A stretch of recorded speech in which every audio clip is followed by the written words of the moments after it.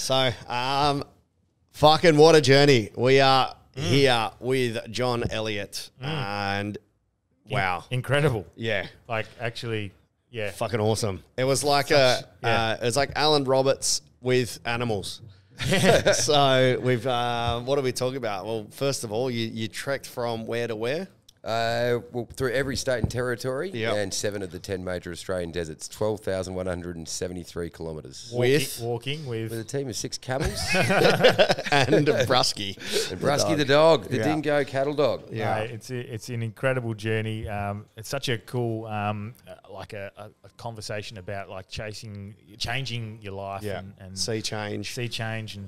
and just like the evolution in yourself was great to hear. Incredible. We come across lost spears and artifacts, camels in the snow, camels being winched up the side of a hill. Yeah. How owning a camel is like owning a pair of tits. Yes. So I think we'll start on that. Yeah. Let's get hard. Welcome to Hard Yarns Podcast. I am fucking fat. Anything Chris White says, please disregard it. 5D is actually a state of being. It's a unity consciousness. That was Hard Yarns with me, Frankie Rose. So I'm going to throw it over to your co-host, Daniel Delby. And Cameron Brand. I would do this and then I'd gong. Free in attendance. Sick. For the millions listening at home. Let's get hard.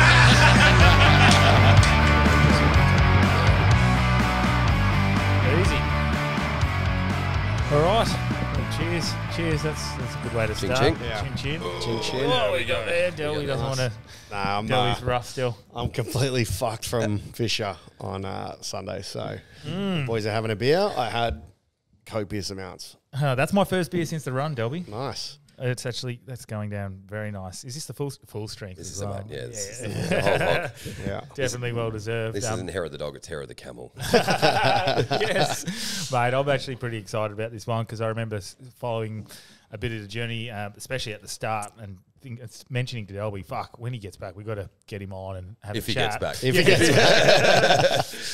But, mate, like, if you want to just sort of tell us what the basic idea of what you did, and Where did and it who start? came along for the journey. Yeah, well, so 4 weeks ago I rolled into Geraldton with 6 camels. So for people that don't know, I've spent the last 3.5 years strolling across from, through every state in Australia pretty much with the team. We've started off with 4 and ended up with 6 camels. Yeah. So, but no background in camels.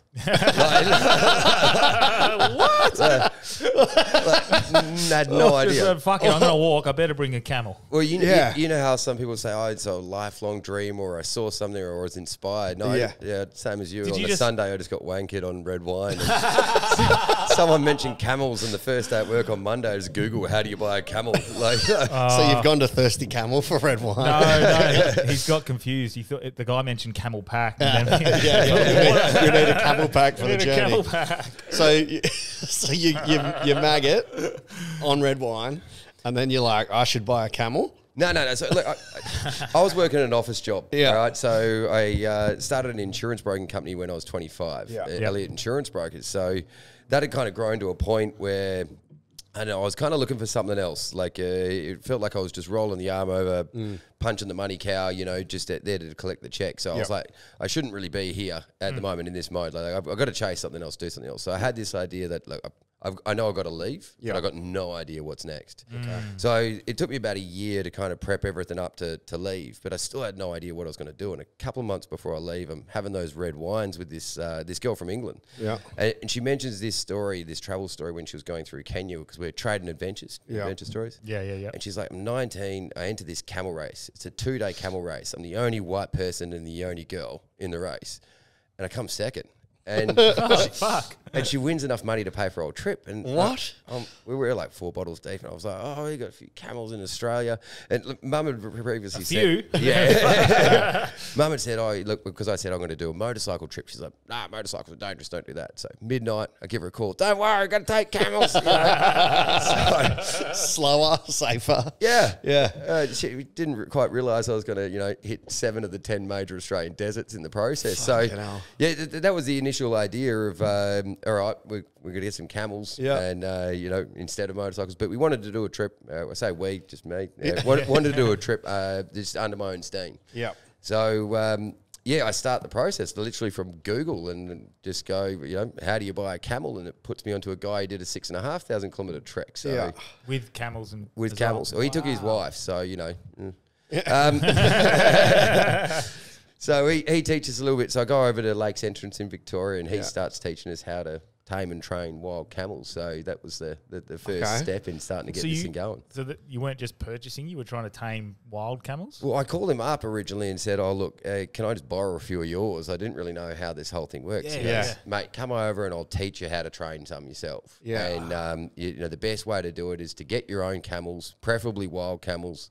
Train them yourself, so you do it all from the ground up. So as the camels learn, you learn, because you both, a wild camel and you at the moment both have no fucking idea what you're doing. Yeah. So at least you're starting on the same page as the animal, So this journey, across, is like a journey of growth, not only for yourself, but the camels with you, trying to create this sort of relationship and grow and learn. The whole lot. It took me over a year to get everything ready. Yeah. So from that moment where I jumped in the car and headed across to Lakes Entrance in Victoria, it was over a year later that I you actually drove started. there instead of flying? Yeah, Right. drove across, started to learn a bit there. Then I drove back to Parabadoo in WA, actually got some wild camels and started to train them for someone else and learned a little bit more. Okay. But in total, I did 2 weeks of training courses. Yeah. Before I'm like, all right, fuck it, it's time to get some camels. Hang on. I got to get this. So how old are you when you decide that you're going to go with the camels? Because you got a year to prep. So how old are you when you decide? 35. So I'm 35 when I take off. Okay. Now, when you just say, got some wild camels and fucking tamed them, what do you mean? Did you just go out and just grab a camel by the hump and be like, fucking, you're mine? Now hearing you, all right, speak about it like that, I was like, that's exactly what I tried to do. I remember being in that seat. What do we do? And so the first idea was like, they're in the desert, so let's get out there. So I get out into the little sandy desert, and I'm just flying a drone around trying to round some wild camels up. I had ropes in the back of the ute. I'm like, I just bring them close with the drone and get a rope on them. Yeah, it's a bit harder than that. 3.5 weeks of running around the desert. And I'm like, all right, we need to find some other way of doing this. So what's 101 from your camel school then? Does he teach you how to go catch a wild camel, or the camels are there and you start from having a camel? Yeah. But he didn't teach you how to get the camel? No. I didn't realise you needed helicopters, buggies, and yards.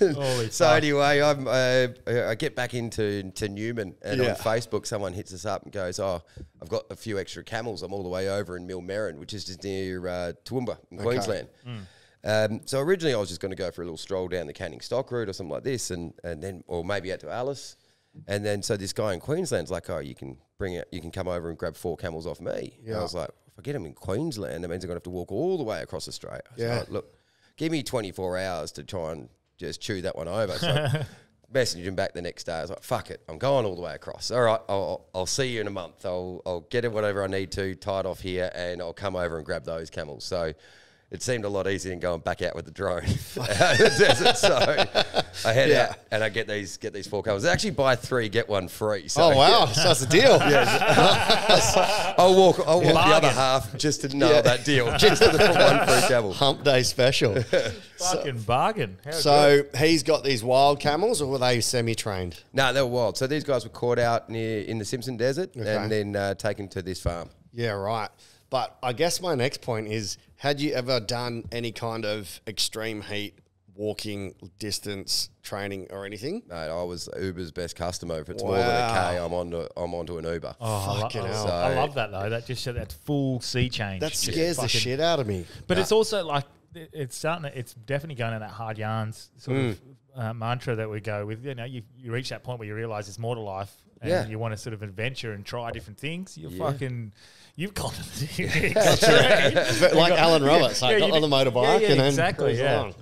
But I suppose what I left behind, like that company I built, that was my baby. I love that so much. So if I'm going to leave something I love like that much, I've got to throw myself right into whatever's next. Yeah. So all I knew that whatever I was going to do next was going to get every fucking thing that I had. Yeah. So I didn't enter into it lightly, even though it sounds like, kind of playing around. I was, committed deeply and went, all right, this is what we're doing until it's complete.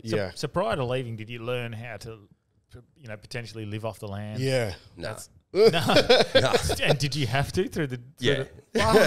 So my thought was the first half of the trip, right, will train me for the second half of the trip. So, and I was in mainly populated areas or country towns for the first bit. So I got to slowly wean myself off that until the last 2 years I hit those bigger gaps and pretty much spent nearly 2 years out in Central Australia. Jesus. Just alone. Well, occasionally there might be a French backpacker or something. Ivan Milat's just left one. Fuck. So after 3.5 weeks of not catching a camel, you've been told you go over and now you got to break these camels in or tame these camels. Yeah. So how do you go about that? Well, the guy who had the property, he said, you can take him, you start training him in the yard here. There's a caravan there. You can live there, for a month or so until you've got these guys trained up. Yeah. After a few days, he starts to smell a rat. He's like, this guy's got no fucking idea what he's doing. And he's doing it in my yards. So I got away with that for about a month. And then he's like, look, can you just grab those camels, get a truck, and get the fuck off my property before I end up with a liability issue. So I get off and I head to this camel dairy in Gympie, and this guy was there, Wayne Morris. He was much more patient, you know. So he was happy to teach and guide us through a little bit. And so did you go to get the 4 camels after you'd done your 2-week training? Yeah. Okay, but that wasn't working. No, look, I take it to a point, but I couldn't take it as far as I needed to have the confidence to actually load these camels up. Even my gear was all behind the 8 ball. I'd tried to build all my own saddles. Yeah. So, I come from an office background, not necessarily a trades background. Like ergonomic saddles. Like a standing desk version. Standing It's just an exercise ball on top of the camel.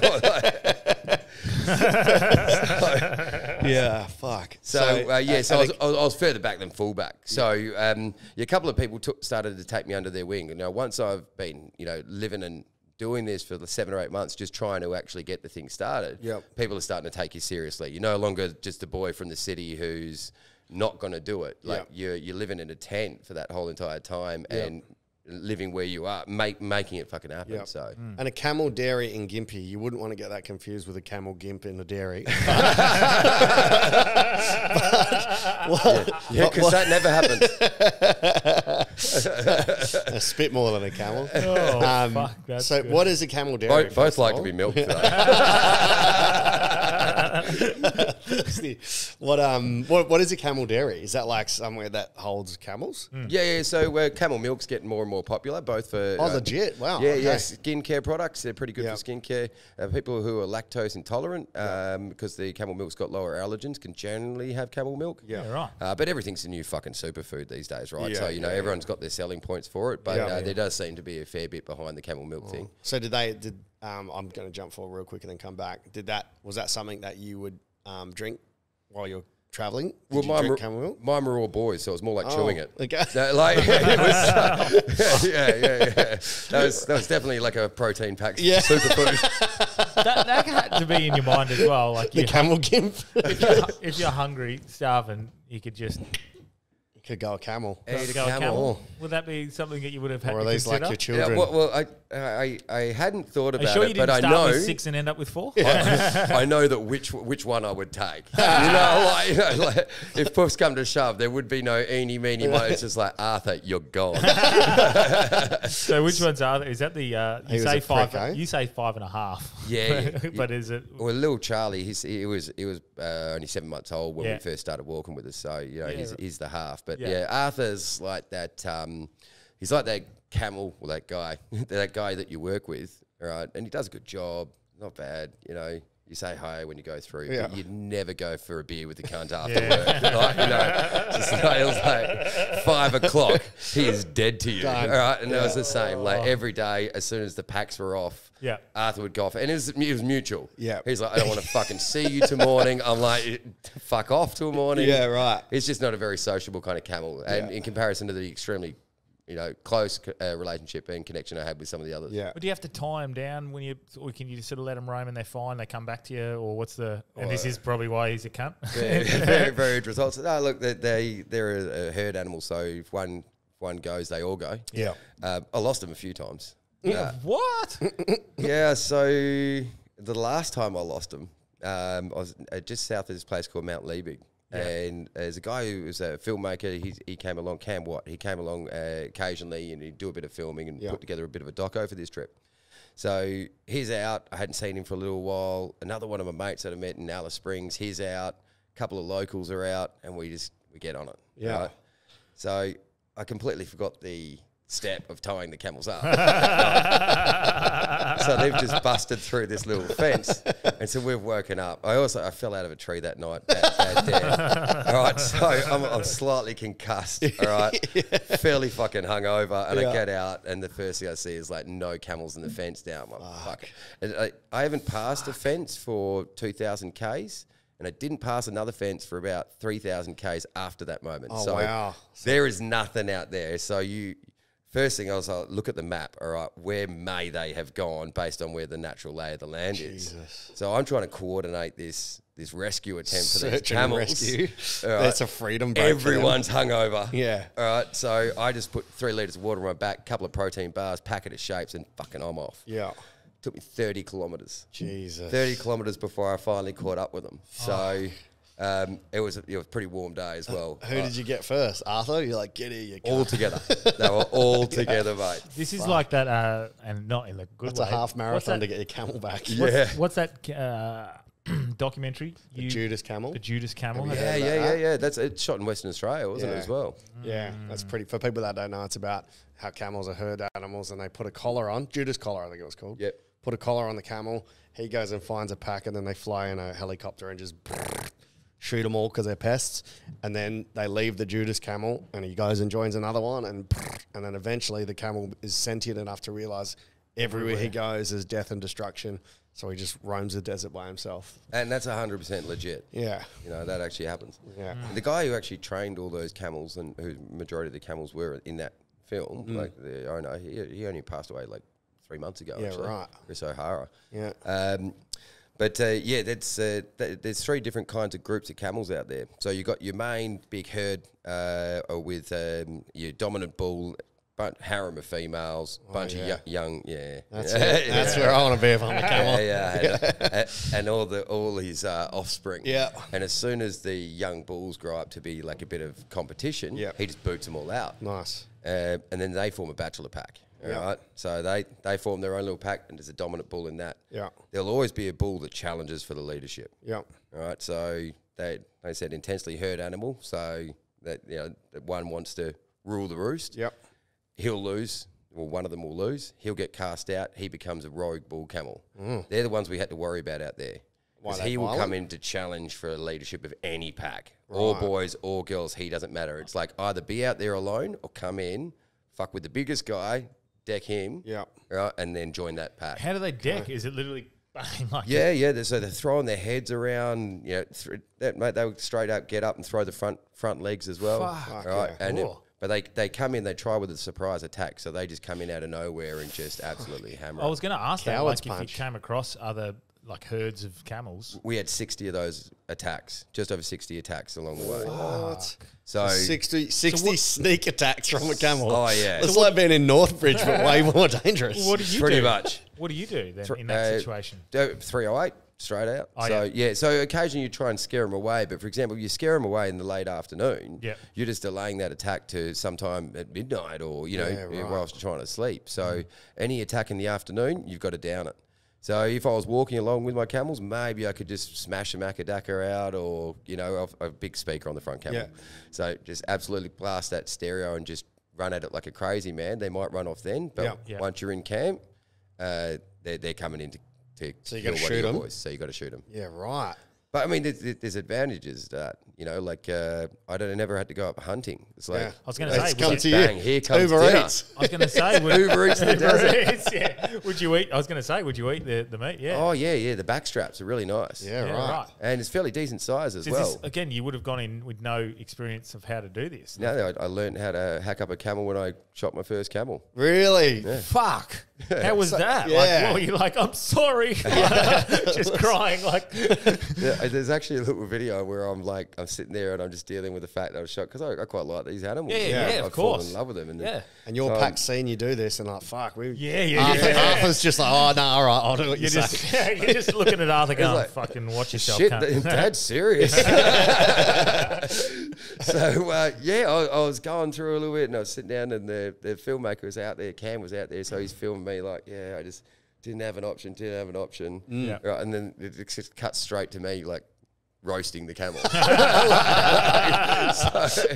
It was a couple of hours though, you know, where I dealt with it, and then I was like, well, we're not going to waste him. Yeah. Well, that's probably the better way of thinking about it. Like, Yeah. don't kill it for no reason. At least get something out of it. Yeah, I don't like it when they go out and do the aerial culls. You know, Yeah. they just go out there and they've just got a quota to now 15 to 20,000 of these things, and then just like left to rot out in the middle of nowhere. But 20,000 camels. Oh, How many are there out there? they reckon there's somewhere. If you speak to the pastoralists, they'll say there's about 1 million. If you speak to Whoa. some of the experts, they'll say that's 500,000 or thereabouts. And depending on the agenda that people are trying to actually, Yeah. get across, they'll vary those But numbers. they're considered a pest. Is that right?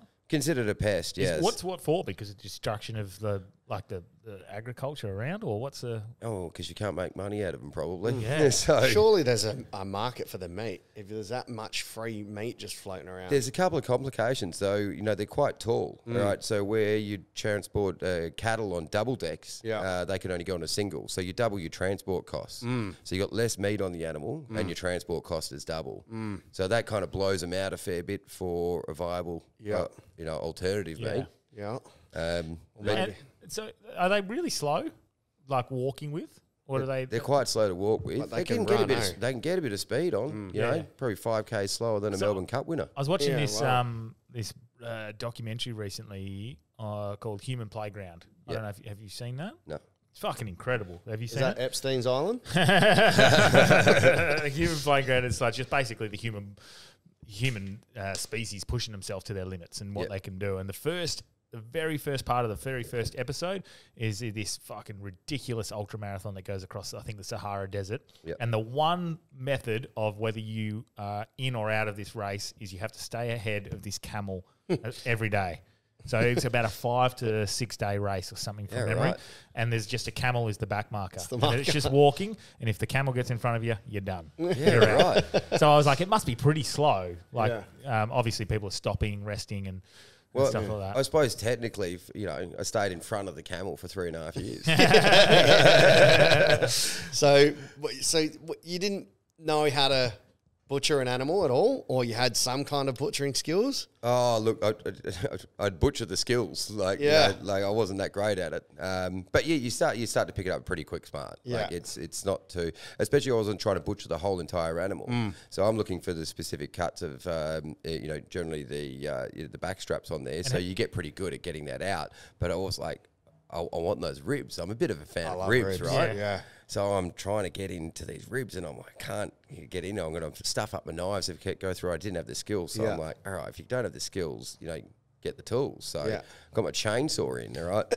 So I chainsaw these ribs out. It's like Fred Flintstone. Oh yeah, and that's exactly what it ended up fuck? like.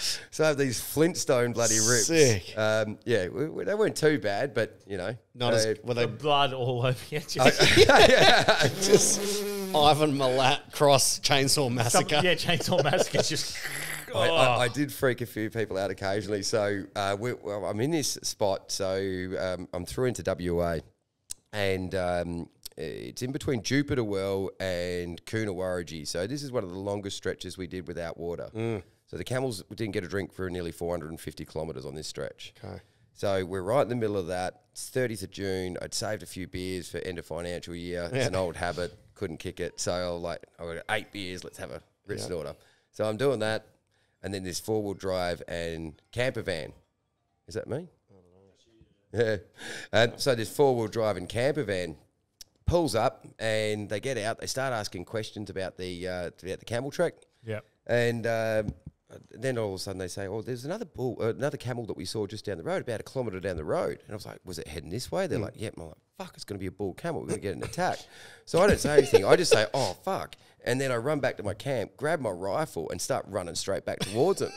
So they've just seen this guy just randomly go, "Oh, fuck," grab a rifle and start sprinting straight towards him. So the look on her face just like drops, like, holy shit. So I run a little bit past him, and I nail this bull. It drops like 15 metres in front of us. Yeah. And I'm like, we got bull camel for dinner. Yeah. So you want to stick around? I'll throw a bit in the camp oven. She's like, "Oh, no, thank you. I've prepared tofu for us." Oh, no. I've just downed this bull camel in front of the vegan, and I was going to say, I wonder what Tash Peterson would be thinking of this. Jesus. That's gold. That is funny. I just think it's such a crazy thought. Like, if you hear of someone, crossing Australia with camels, you don't think that they're coming under attack like fucking ISIS walking through the desert. You've got all these rogue ISIS camels just coming in, suicide bombing you. You got to defend yourself. it was one day we had 4 bull camel attacks before lunch. What the fuck? Yeah, so we were down camp. It was an area that we had really good feed for the camels. So my camels aren't the only one that realised that. So the wild ones are coming in as well. Yeah. And by the third one, I didn't even get out of my chair. Just like, oh, for fuck. Yeah, and I was a bit worried because the first one affected me so much. And then by the time you get to 40 and you're just so blasé about it. Yeah. It's amazing how quick you just kind of adapt to that new way of life. Yeah. And people would come and join me on the trek for a little bit and just see how relaxed you were kind of doing these things. And they're like, holy shit, man, like you've changed, you've changed a bit. Well, that's what I was talking about this the other day. I can't remember who was on the pod, but I was talking about the first time I shot a kangaroo and then the feeling of like guilt after and having to skin it and get all the meat and stuff. Yeah. I couldn't do it again after that, but out of necessity, like I would have had to continue to do it. I'm sure I would have become numb to it, and it would have become quite a normal. Well, yeah, because the thing that brings up is like if I do nothing, one of my boys probably dies. Right, so there's a good motivation to address those things. So you're addressing that. So it wasn't like I was like, I'd much rather fresh meat than the freeze dried food or camp meals that I've got. It's Maybe you didn't give your boys a chance to show their fucking skill. Maybe you had, the UFC champion camel, ultimate fighting camel. No, you don't even know. It was always the little fella Charlie, the half camel, right? Yeah. That just thought that he was the duck's nut. So he's tied up, but it's kind of like he's trying to go towards the bulls as they're coming in. Hold me back. Yeah. Grabbed by the t-shirt. Oh, you're lucky. Classic tactic. Yeah. Small man syndrome. So would the bull camel come in and kill whoever is the dominant camel, or they just come and try to take your pack over from you? Yeah, so generally they'll come in and try and kill the largest one, or the one that will come out to address them. Okay. So, who was your bull camel or your leader? So the one bull I had was the small one. Right. The others had all had their balls cut off. Right. So the biggest one I had was Cam. Yeah. So he was my lead camel. Yeah. Then we had Jackson. Cam. Yeah. Beauty. Lead Your camel. boy. Cam the camel. Scores the mention. Yeah. Perfect. And then we had Jackson, Arthur, Ted, and Bill the Bastard. And you can specifically see the difference between them all, or Yeah, they all got slightly different colours and slightly different sizes. So you pick them up. It only would take someone on the trek about 5 days, 6 days, and then they'd start to pick it up too. And they've all got different personalities. Yeah, very much so. And that's one of the things that would help people trying to pick it up. Yeah. That bastard, that's Bill. Yeah. Did you name him? Yeah, so I named him. So Cam was named after the filmmaker, Cam Watt. Okay, yeah. We had Bill the Bastard, named after my grandfather, the Bill bit. Yeah. We had Jackson after my son, Arthur, my father, Ted after one of my mentors, Nice. and Charlie. When I first got him, After the big night you had before you left. Close. No, really?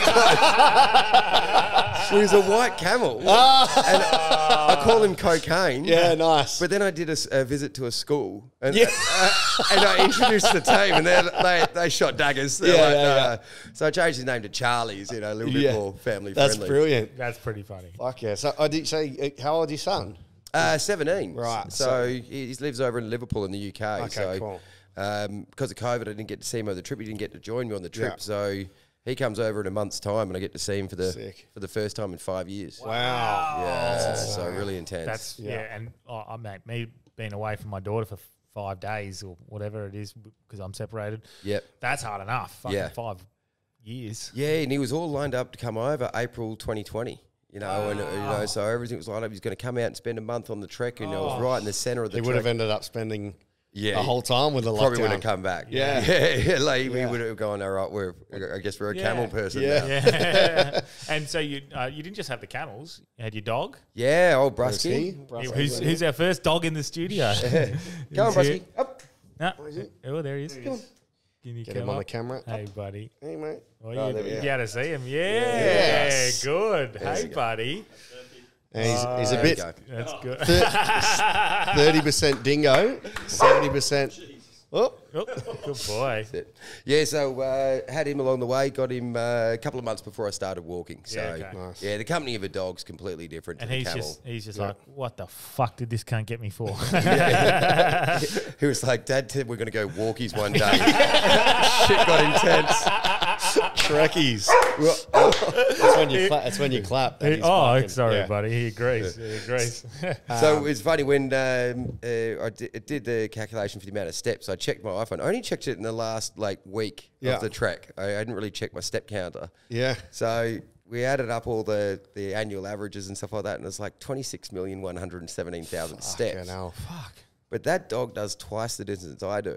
So I put a Yeah. tracker on him, and I did about 40 Ks one day. He nearly did 90. Because Why? 'Cause of he's wandering and sniffing and walking Yeah, back and forth. off chasing a lizard. And Yeah. he walks a bit faster than we walk. We only walk about 4.5 Ks an hour. So he's up and back and up and back and up and back. I was going to ask that. So you're walking on average about 40 Ks a day. Yeah, so we probably averaged mid-30s or thereabouts.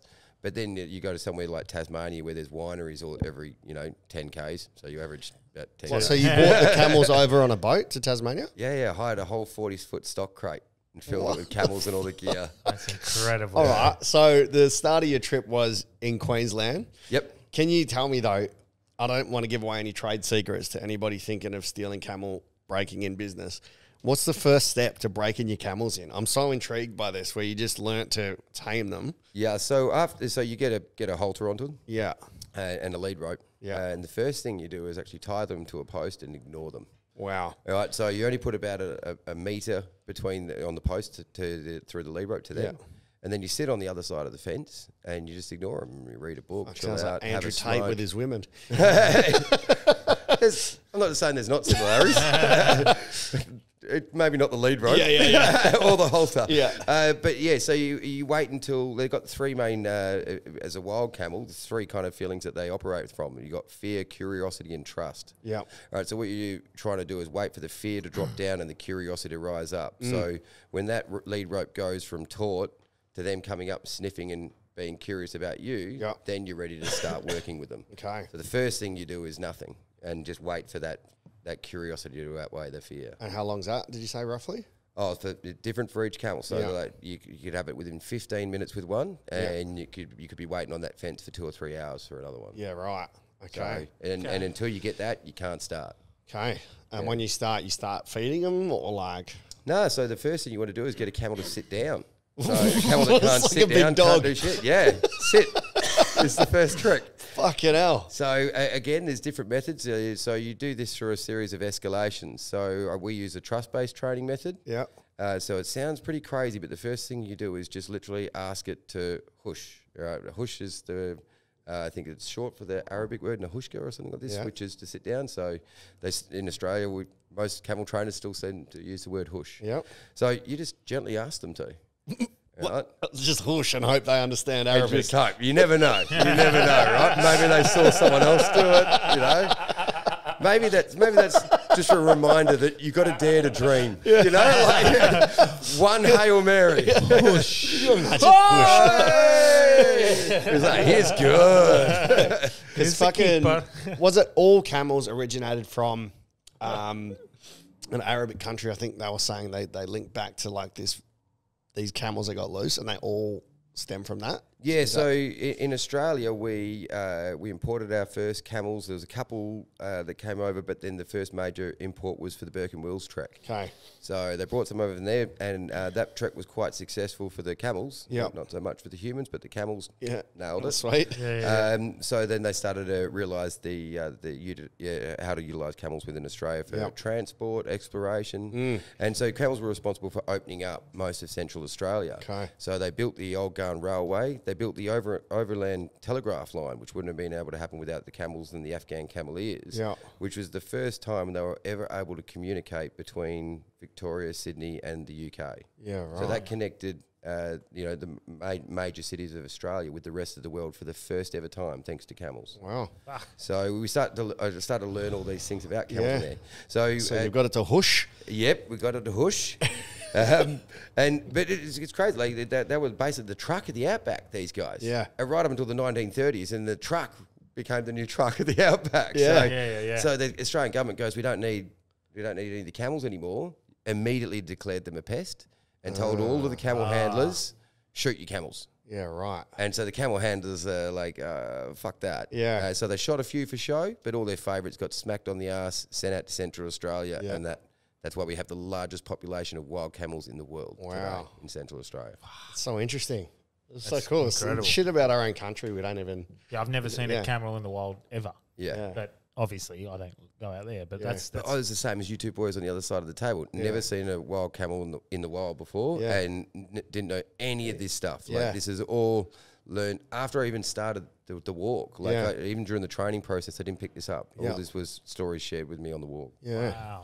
wow. So after you get it to sit, you got to figure out how to jump on it. Is that scary for the first time? Because if they fucking kick you off, can they dip you off or headbutt you? Or? Only rode the camel three times during the training process. Never did it again. Really? Yeah. I didn't want the temptation of having the option to ride. Yeah. I want to walk this. Okay, yeah. So if I start to get comfortable with that, then it's kind of like walk. It's kind of like running. And you mentioned you did a marathon over the weekend, like an ultra marathon, 100K. Yeah. Imagine if there was like someone driving behind you, going, "You sure you don't want to lift? You want to lift, mate? You want to lift? We're all going to the pub, man. Like, what are you doing this running shit for? Fuck This is that." like Delby when we were running and training, and he had the e-scooter, and he just zoomed past me. Yeah. You sure? You just jump on? I was like, no. I have But yeah, I get it. That's like the opposite of a carrot in front. Yeah. You know, like it's a free ride behind. So I really wanted to walk it by the end because I really fucking hate walking. So I'm like, well, I will take any other option. Right. So don't have another option. Fuck. So that's so interesting. You hate walking, so you decide to walk across Australia. Yeah. Yeah, right. Just because you're like, I can overcome this mentally, or like... maybe I just don't like myself. I bought shares in a nightclub and then didn't drink for the first year. So like, I'm a man of contradictions. What club was it? Lost Society. Okay, sick. I used to go to that back in the day. Yeah. Fuck, wow, okay.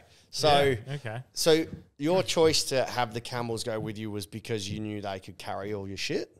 Yeah, so they're the ultimate vehicle to get anywhere. So they can carry the ultimate beast of burden. They can carry so much weight. So my camels would carry on average about 200 kilos each. Wow. So what were you taking with you? So you could have everything. Yeah, whatever you want. I don't think I even own 200 kilos of stuff in my house. It is insane. Like, we'll start as the water. That's it, that's the first and foremost. So 320 litres, that's enough for like 6 weeks. Yeah, that's 320 kilos as well, isn't it? Yeah. Wow. Plus all the equipment to carry that water. So it's more than 320. Yeah. So it's about 350 kilos. Yeah. So then I've got a few months worth of food. I carried a 35-litre Waco fridge. Yep. And 100 amp hour lithium battery, solar panels, fucking a luxury. 1 kVA Yamaha generator. I was going to ask you would. So, like, did you have entertainment? But obviously, if you've got this sort of stuff, I had 3 speakers and a projector and a movie screen for Sick. movie night. So what do you like?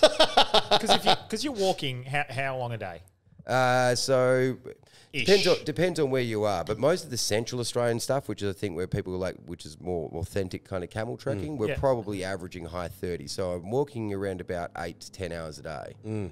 What do you like? I just drove 5 hours to Albany, and I'm bored as fuck after 2 hours. Like, what do you do? You know how like sometimes on that drive you're like, where'd that last hour go? I couldn't tell you anything about that drive. That would happen whilst you walk. Yeah.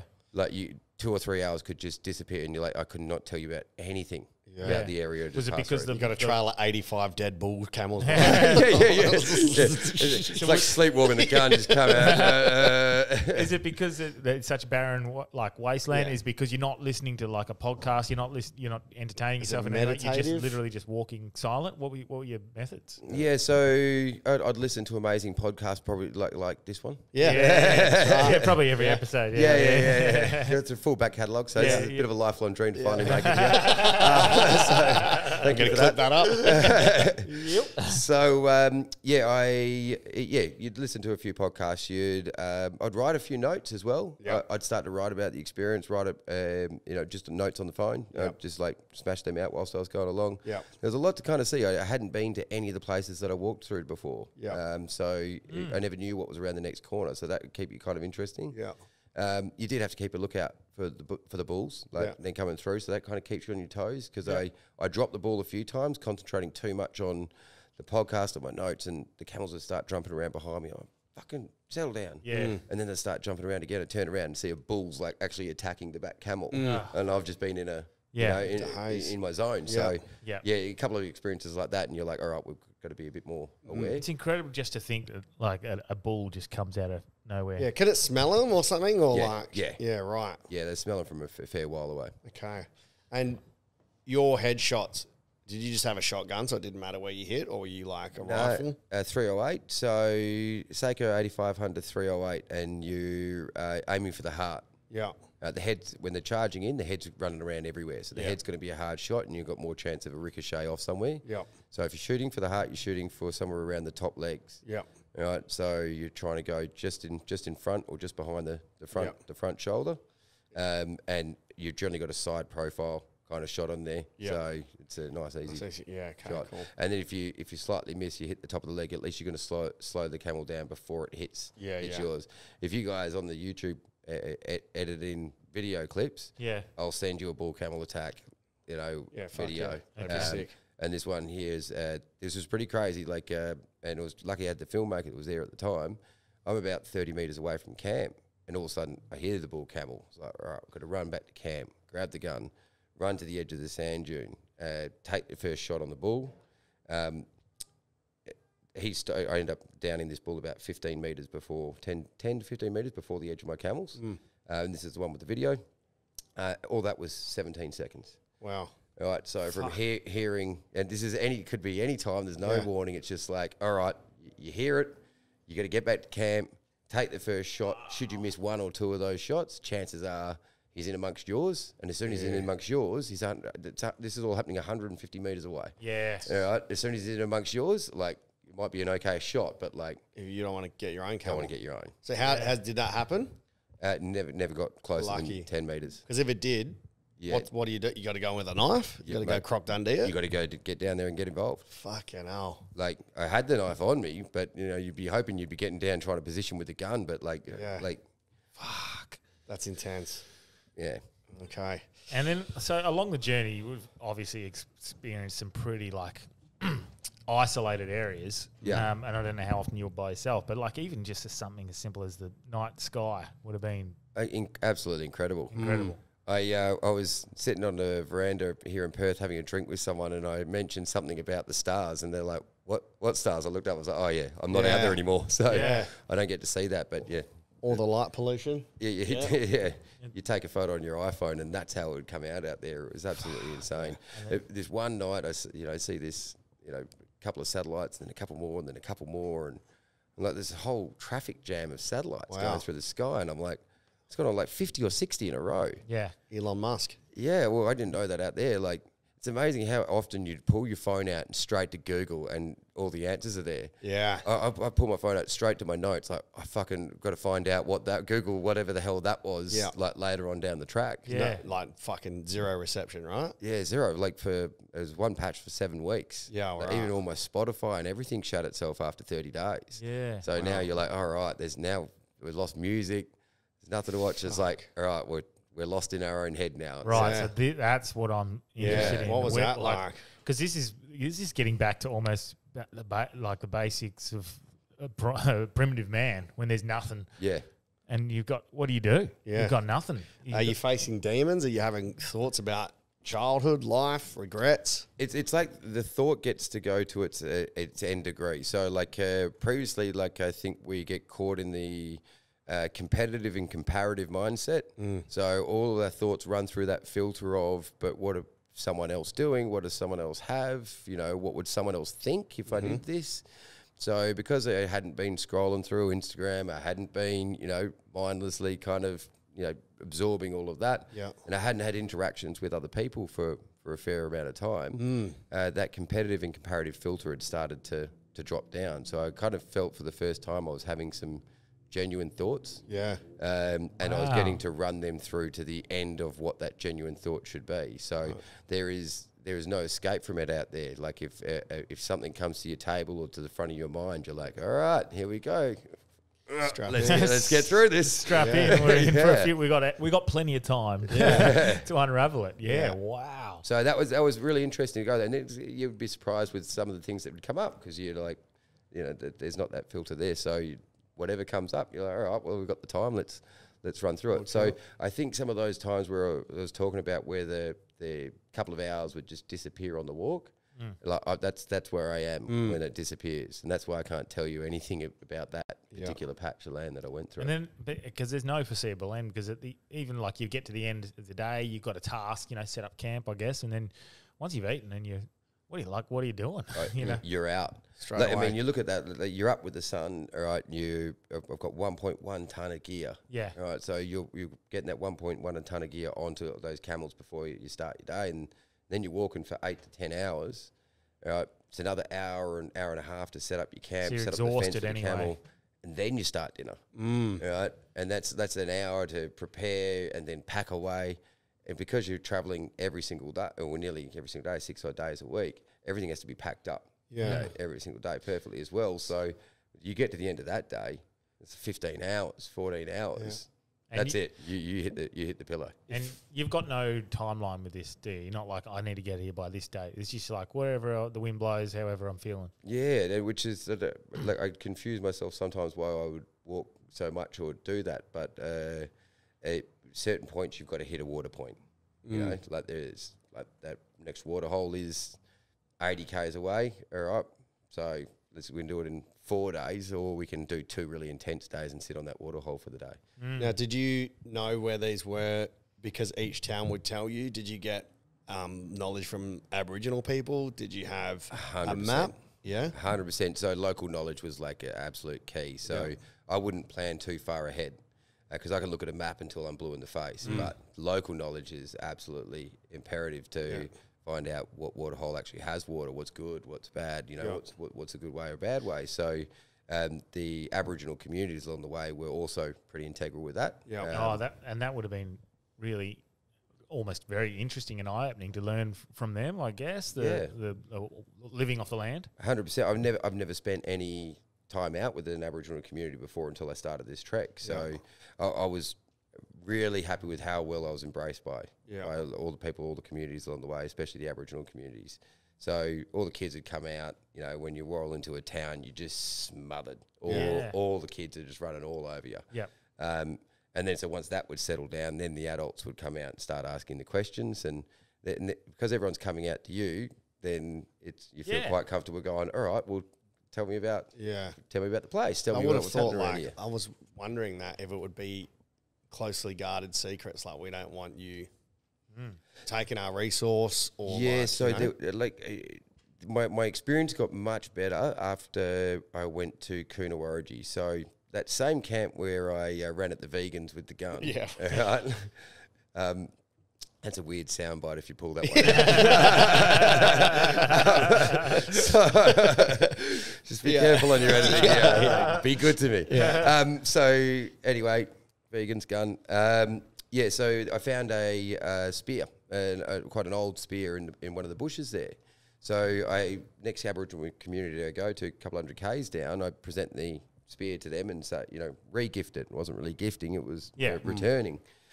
So I did that, and then they offered it back to me, and I refused and said, no, I've brought this back to you. So after that, I got taken into the secret men's business area of the community sat down with a guy named Chris at the community who one of the elders who took me through a bit of explanation about the area, about their history, took me through some prints and tracking methods, and I spent the rest of the day with him there. That there, like, I don't know what the word. It appeals to me. Yeah. Immensely. Learning that stuff. The Cam McLaren's often said it, and he said it on the podcast once. You know, we're always trying to go back to. It's almost like technology's going so far. We almost have to go back to the old ways, and that just seems so entertaining almost. You know, to learn that sort of stuff. 100%, and it's like it's so good to be connected with some knowledge about where we came from. Yeah, you know, from previous generations. You know, we used to be so connected with this knowledge, and now we like once you get out there and realize how much you don't know, you're there's very disconnected. And most of my idea with camping before this was like most Australian blokes. It's like grab a ute or a 4-wheel drive, fill it with beer and bacon, throw a couple of fishing rods on that may get thrown in, and just sit somewhere for a week and just sink cans with the boys and kick the footy around. Like that was my experience of Outback Australia before this. Yeah. So my brother who's listening will be like, "Yep." What are you talking about? So it was good to have go out there and actually see what Outback Australia was actually like. What was the significance of the spear? Was it? Well, so they reckon it was around something? about an 80 to 100-year-old spear, probably from the Puntubi people, and the Puntubi were the last Aboriginal people to come back out from the desert. Yep. So they were the last traditional living Aboriginals in Australia that came out, I think, in the 70s. So it was probably one of their spears. So it could be anywhere from the 50s or prior, they reckon. Right. How do you stumble across that? Like, So the camels had eaten around this bush, and they'd eaten a fair bit into it, and there was It's like me on a Saturday night after nightclubs. There with a lamb sandwich. yeah. So it had left this bit of wood that you could see it wasn't meant to be there. Yep. So went up and pulled it out of the bush, and that's what it was. Yeah, right. And that changed my experience with the Aboriginal communities. It took it to another level. Is that because you didn't accept it as a gift? I think it's just because I returned it. Yeah, okay. All right, so they felt more comfortable with me going to places and guiding me through certain places because, I'm probably not going to souvenir something if I find it. Yeah. There's a respect for, not just the land, but their things that are on it. And did they relay that message that, hey, there's a white fella coming?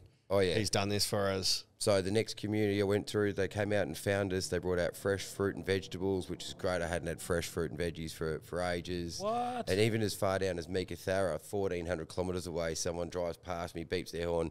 Chris from Kotawaji says hi. So the message had spread. Wow. Incredible. Yeah. That's incredible how that happens. Yeah, that's awesome. Yeah. So where you started was Queensland. Did you go south to Tassie, then up and around, or just straight through the middle, or what was the path? Yeah, so originally the aim was to walk straight across. So I started, and it was going to be about a 4,600 kilometre trip to go from one side of Australia to the other. I started walking, and I was only a few hundred Ks in. I'm like, this is a unique way of coming. This is good. Yeah. So I pulled up this intersection, and it was just like, all right, straight or left. And I decided to go left, start heading south instead. Yeah. So this was around about May, and my family a bunch of my sisters live in Canberra. Yep. And I was like, I reckon I can make that for Christmas. So my first deviation was let's change the trek and head towards Canberra for Christmas. Yeah. So I got to Canberra for Christmas. All good. I won Christmas that year. I'm like, I rocked up on camels. I walked here. You flew here. Full like three wise men.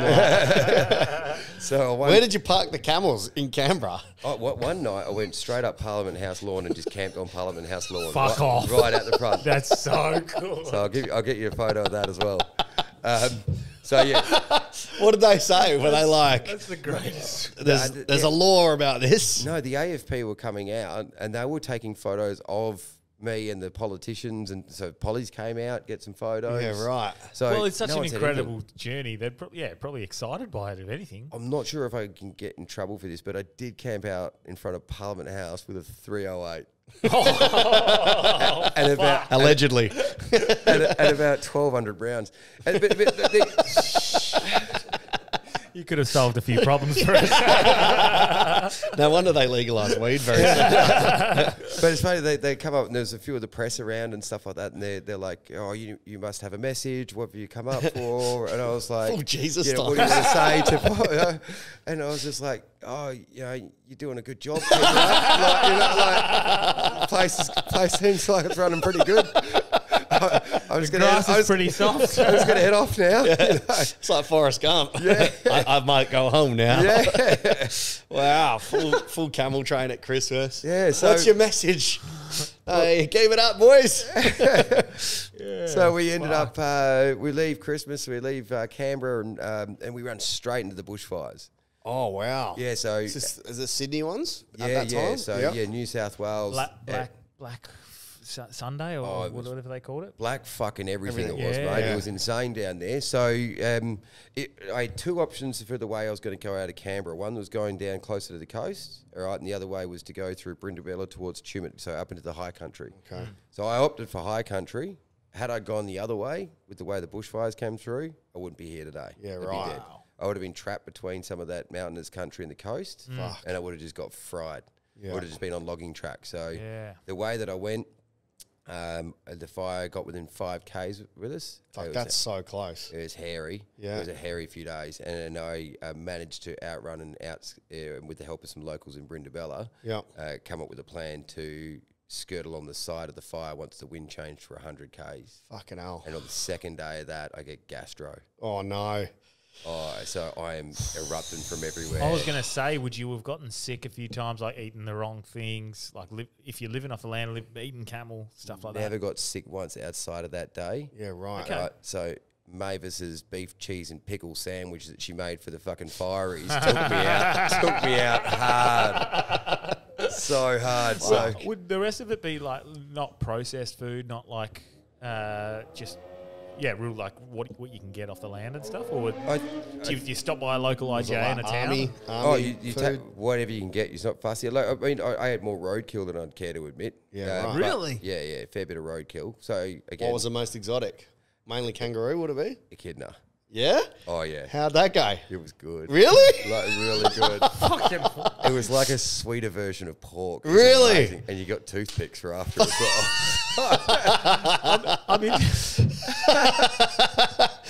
Fuck. Like, are you allowed to eat a kid? Are you allowed? Like, If it's already dead, yeah, well, that's true. Yeah. Yeah, no. If you're not allowed to, then that was a joke. Allegedly. in other news, there's a new business that we're starting as echidna meat farming.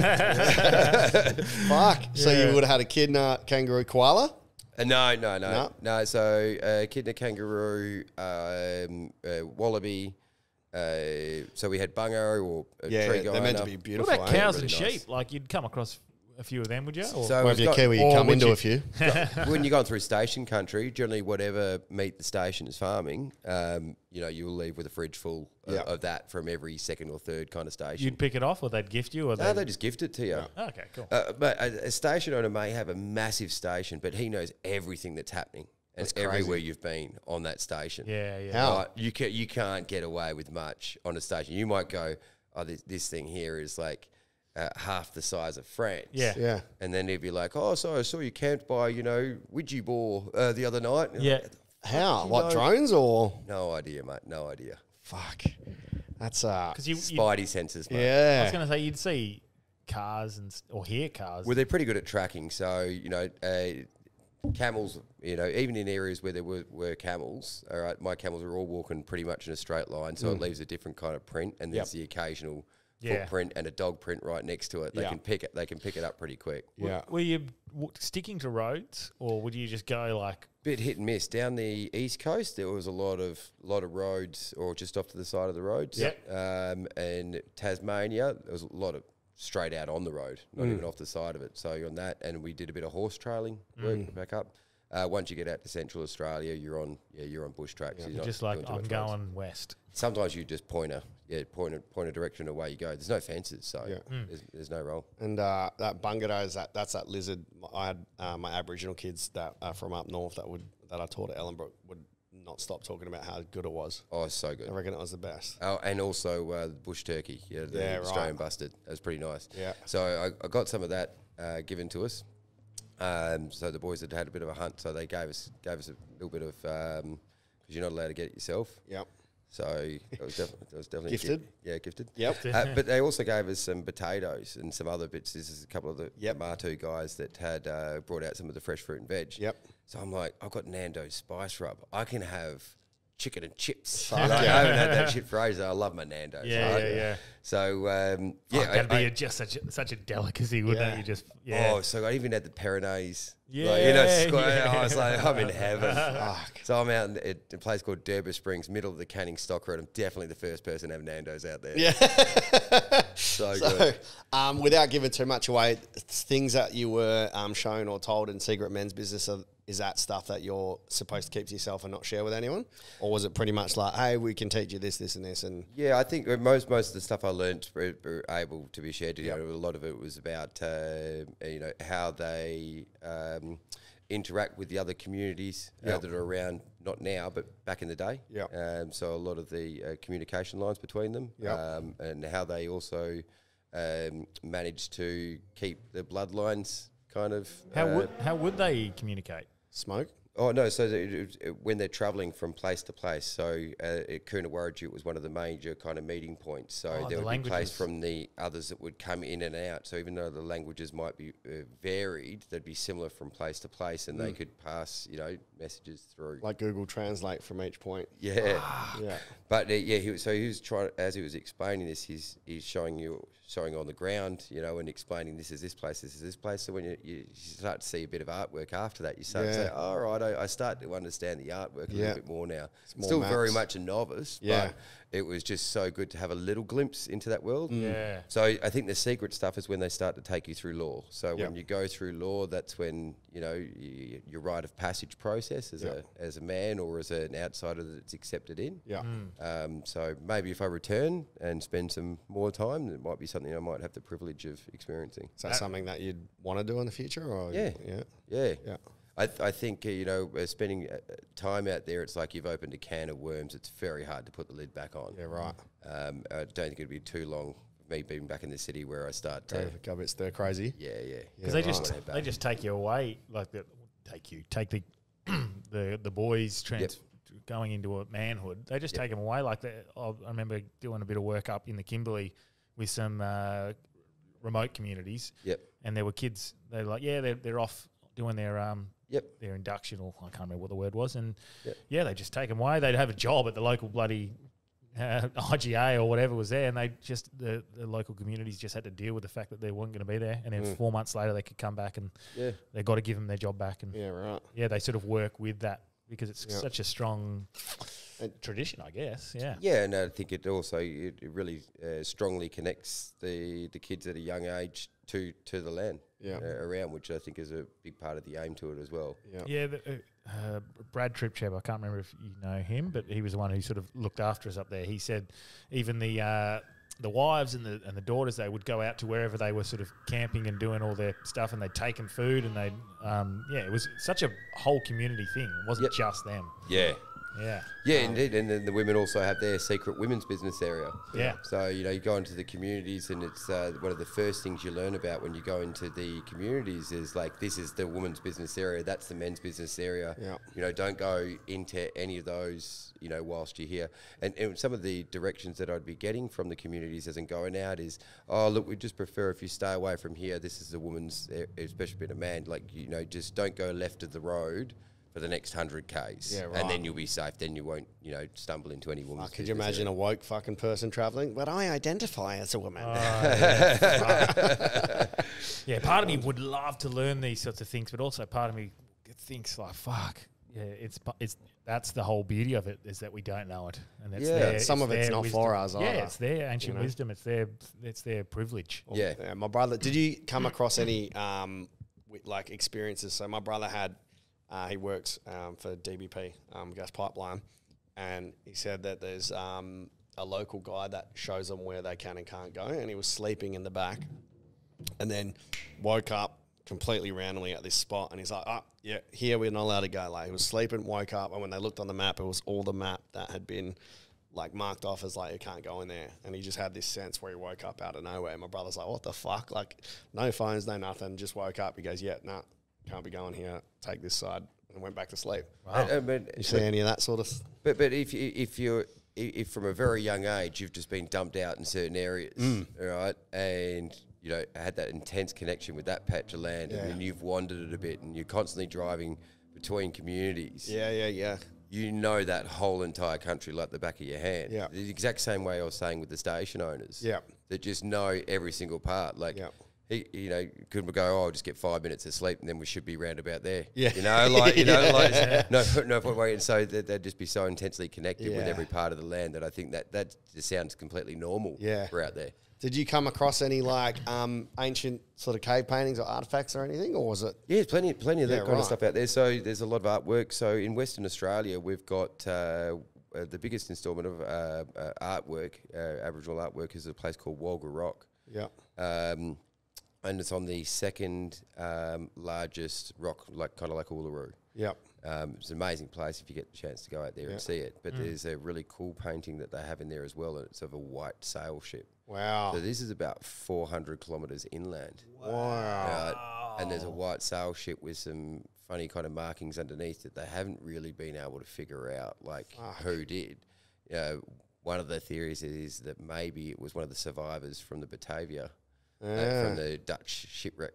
You know, I think was it Batavia? Would have the one that the one that mutinied, and you know, like it's a fair way in. There's a couple of guys that kind of stuck behind with the local Aboriginal communities back then, but apparently was well travelled and well accepted in there. So did he just go up there and go, oh yeah, I'm going to do this? You know, in 200 years' time, there's going to be one of just being blown up with a Rio Tinto logo on it.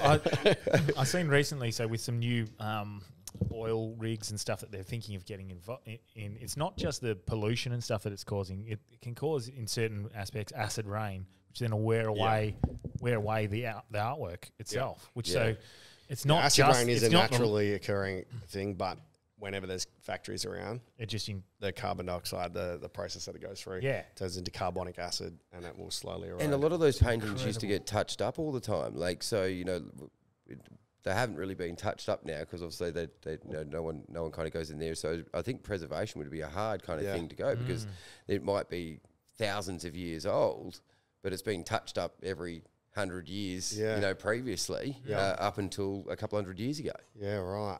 Yeah, true. Yeah, true. You know, so now we're in that process of, you know, deterioration. So how do they address it? What was, so we're kind of, we love a good conspiracy or a UFO story. This is exactly what I was just going to ask. So you're in the middle of nowhere. Any phenomenon or any experiences that you can't explain or anything weird that happened out there? I was waiting for it. Yeah.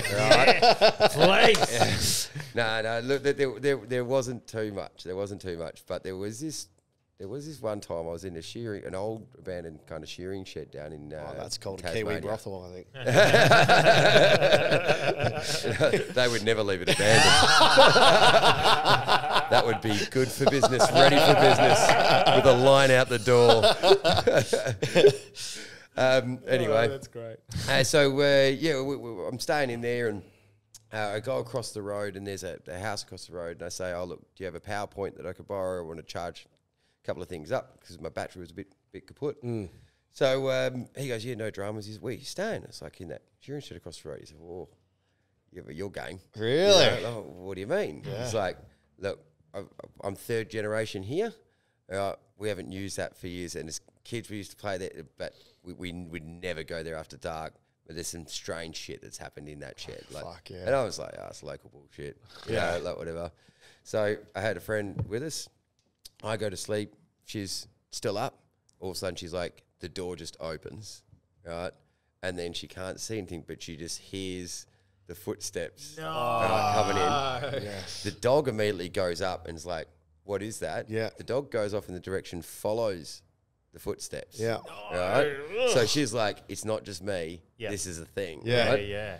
And then all of a sudden, about like a minute later, the dog's gone. A minute later, he just runs back straight to her swag and just like jumps into her swag, just shaking.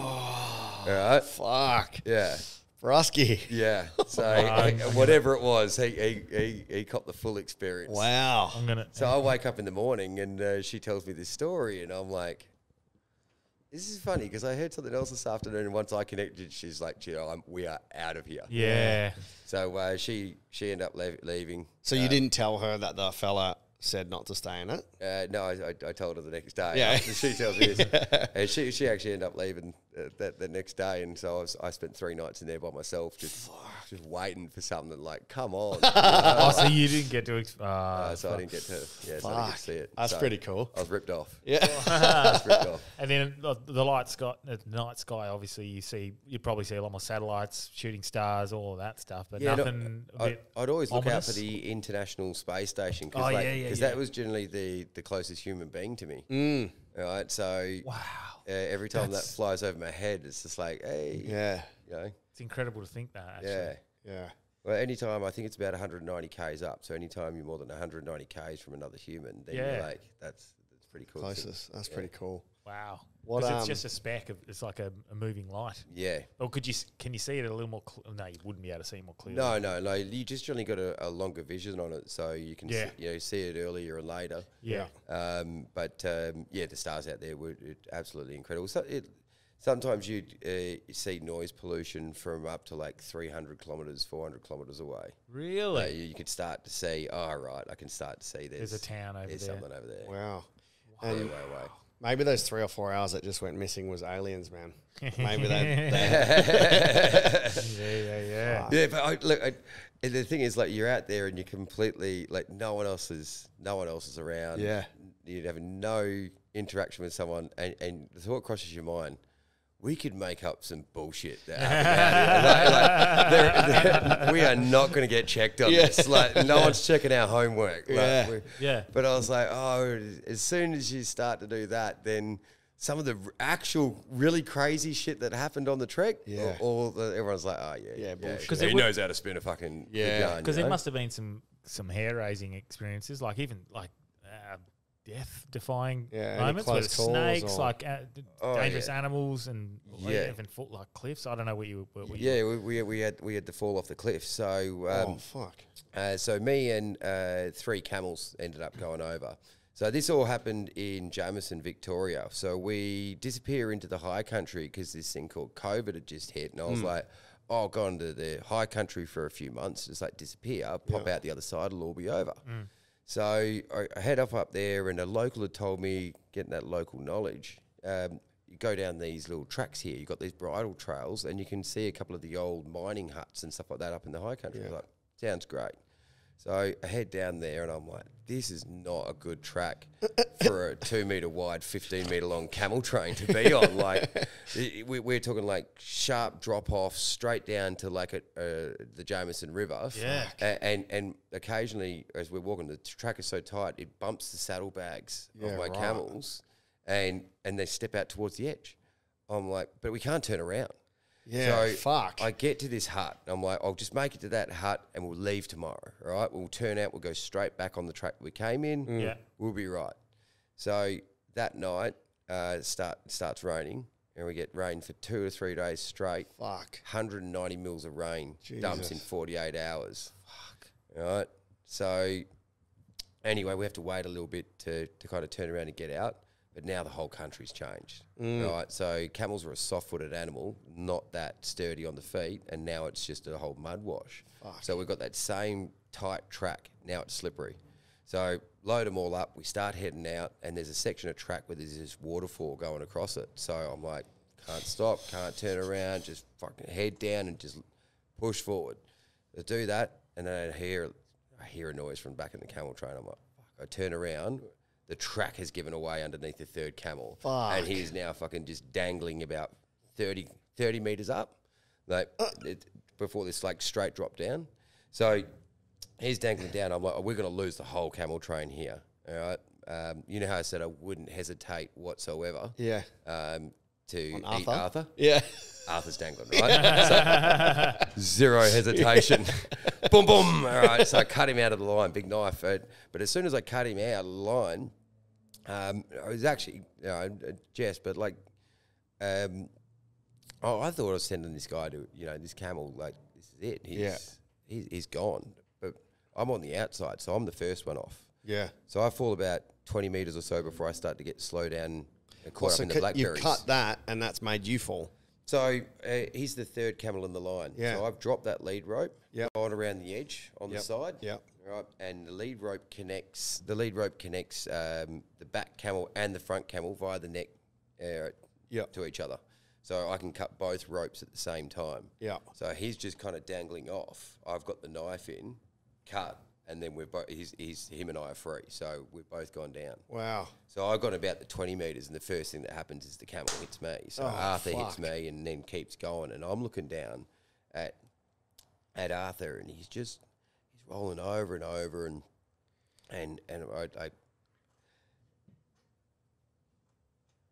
mate, that river is just absolutely flying, like all that rain that's come through the valley that's kind of built it up. Yeah. So it's flying. And I thought my mate's fucking dead, Yeah. About 10 metres before he hits a tree, stops. I'm like, fuck, I can get down to him. Like might be able to get him out of there. So I start getting out of the blackberries.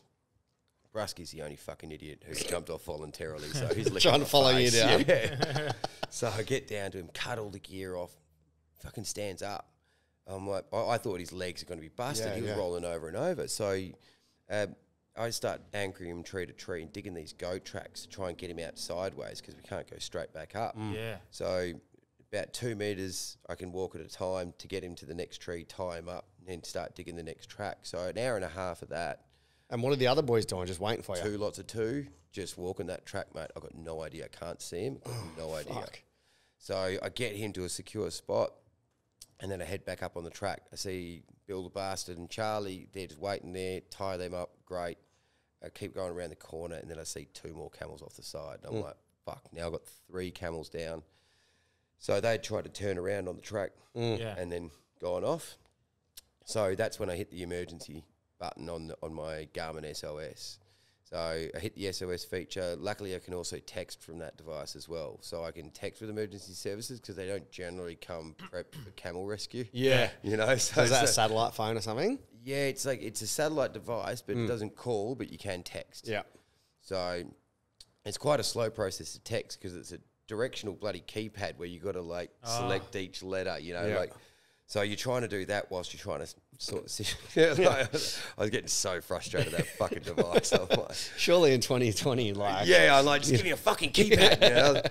But it takes me about another hour or so to get them just standing, but I still can't. There's still a ways down, so I can't get them up without winches or pulleys or something like this. So another few hours to wait for the rescue services. By the time we get all these camels and everything back up on the side, it's dark. So I've got to load them up and finish off the last 4 Ks in pitch black. So the emergency services, the emergency services came, with a winch. They came with similar gear that they'd used to recover a vehicle, but they had to bring in whatever they brought on foot.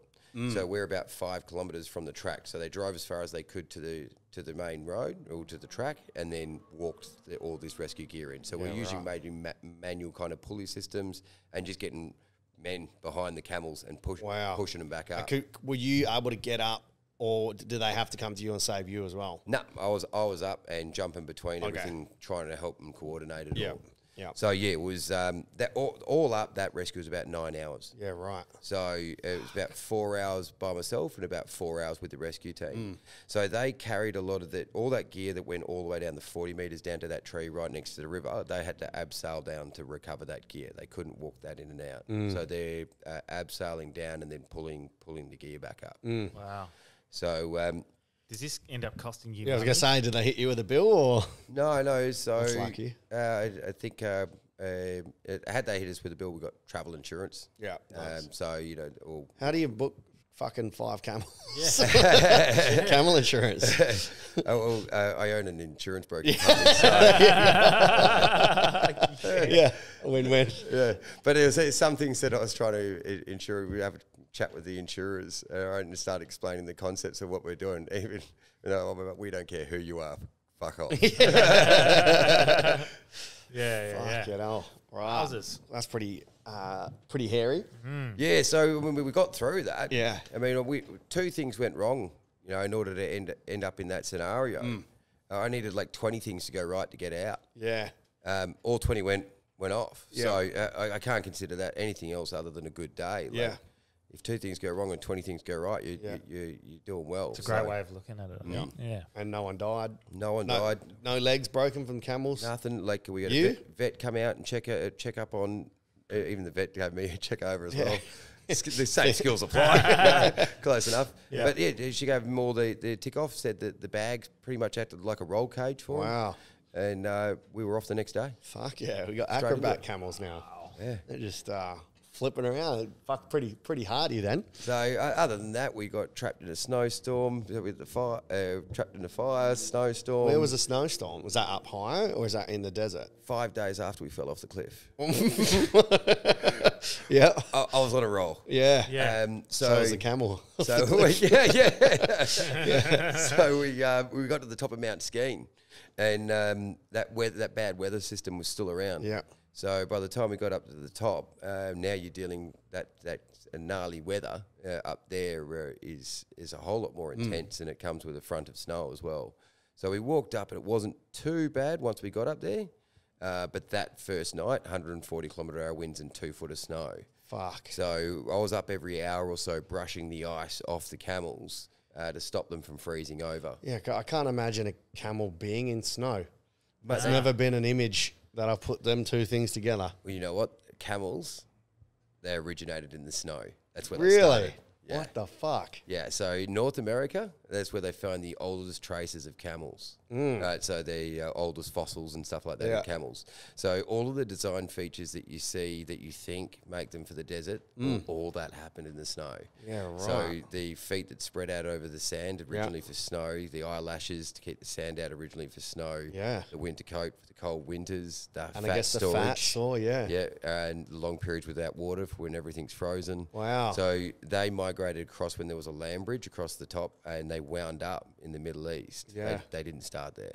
Wow. So they started, because is that where we would talk, you would have heard recently, have you listened to the most recent Rogan episode? no. With the North Americas being covered in ice and Yeah. stuff? Is that how far back they sort of date back or originate? Or Yeah, Or do so you know? there's a really cool TED talk where a guy breaks it right down. It's only like 12 minutes, Yeah. or something like that. It's just one of those quirky kind of TED Yeah, talks. yeah. Yeah. The one that you'd never think you'd listen to. Yeah, But- mate, if you go TED Talk Camel, Yeah. right, you're not going to have to scroll too far to find this, right? So, yeah, I'll listen to that one. yeah. So, yeah, TED Talk Camel, the top and probably only one. Yeah. This guy runs through it all, but it's really cool. It's only 12 minutes, so, Yeah. it's perfect. Perfect, well, toilet time. Yeah. Toilet time, Ted. Yeah. Ted toilet Nice. time. Fuck yeah. Yeah, perfect. Oh, wow. I was going to say, so the snow, the camels, then was there pretty smooth sailing after that or Like any, snakes and stuff. Any You don't- snakes? you Yeah, don't have to next we had a camel fall off a boat. We had a snake strike before all that happened, so I had a What, brown at the camel or at you? No, at me. So we had a brown stroke, but I was wearing gaiters when you're walking down the side of the road. So it's a canvas kind of sleeve that goes over your pants and shoe, Yep. which means the snake is never going to actually penetrate through. So it can strike, but it's not going to actually get through. So Right. that protects me from just below my knee all the way down to the ankles. Like that's lucky. And you So- didn't see it or hear it? So stepped just saw on it it? go. Just saw it go. I felt the strike and then saw it go off. Fuck, So that was a brown snake. so just so unaware that it was even there. Yeah, because you're walking through grass. It's like you're, Oh, you're quite high. yeah. so no wonder you're wearing that. Yeah, that makes How the fuck does a camel fall off a boat? Yeah.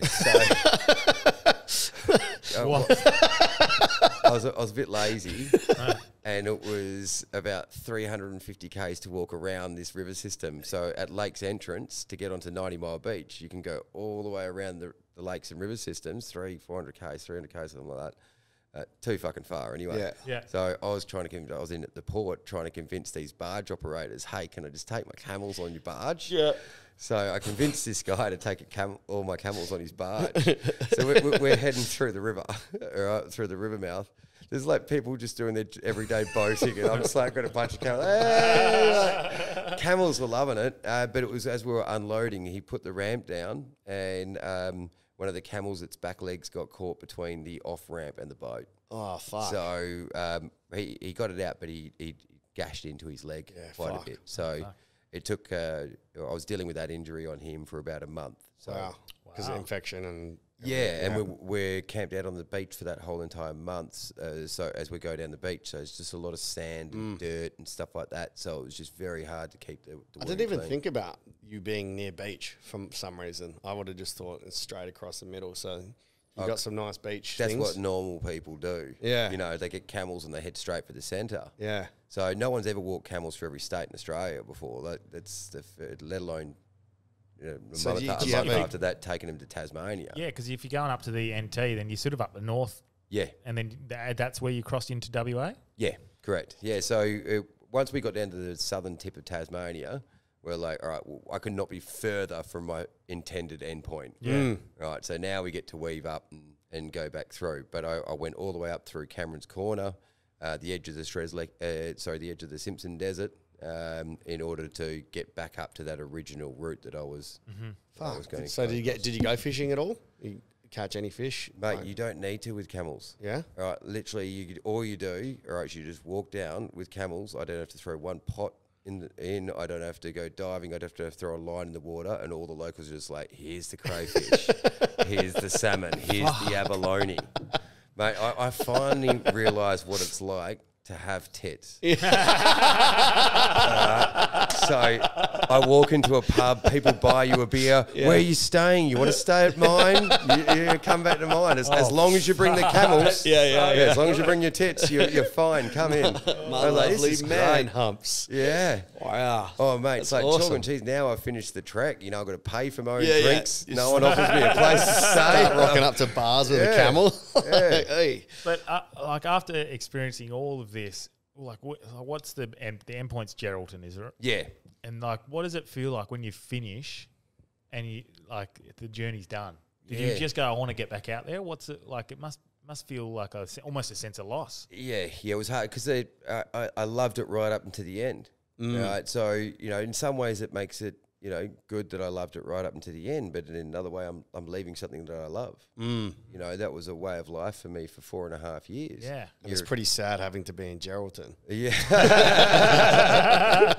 I'm mates with the mayor of Geraldton, so I can't wait to show him that. Why Geraldton? Yeah. Because you were mates with the mayor, or Yeah, look, he planted the seed a little bit. Originally, I was going to finish up in Coral Bay, but it's a bit hard for friends and family and that to get up there just for the weekend to come and see us at the end. Then I toyed with the idea of coming back down to Perth and finishing in Perth. And I think the John that left, would have loved the attention of doing that. We'd finish on a high, get a lot of press, a lot of that kind of stuff would happen. But I pictured what the last 2 or 3 weeks on the trek would be like. And that would be just dealing with like people, like you'd be bringing the circus to town. Yeah.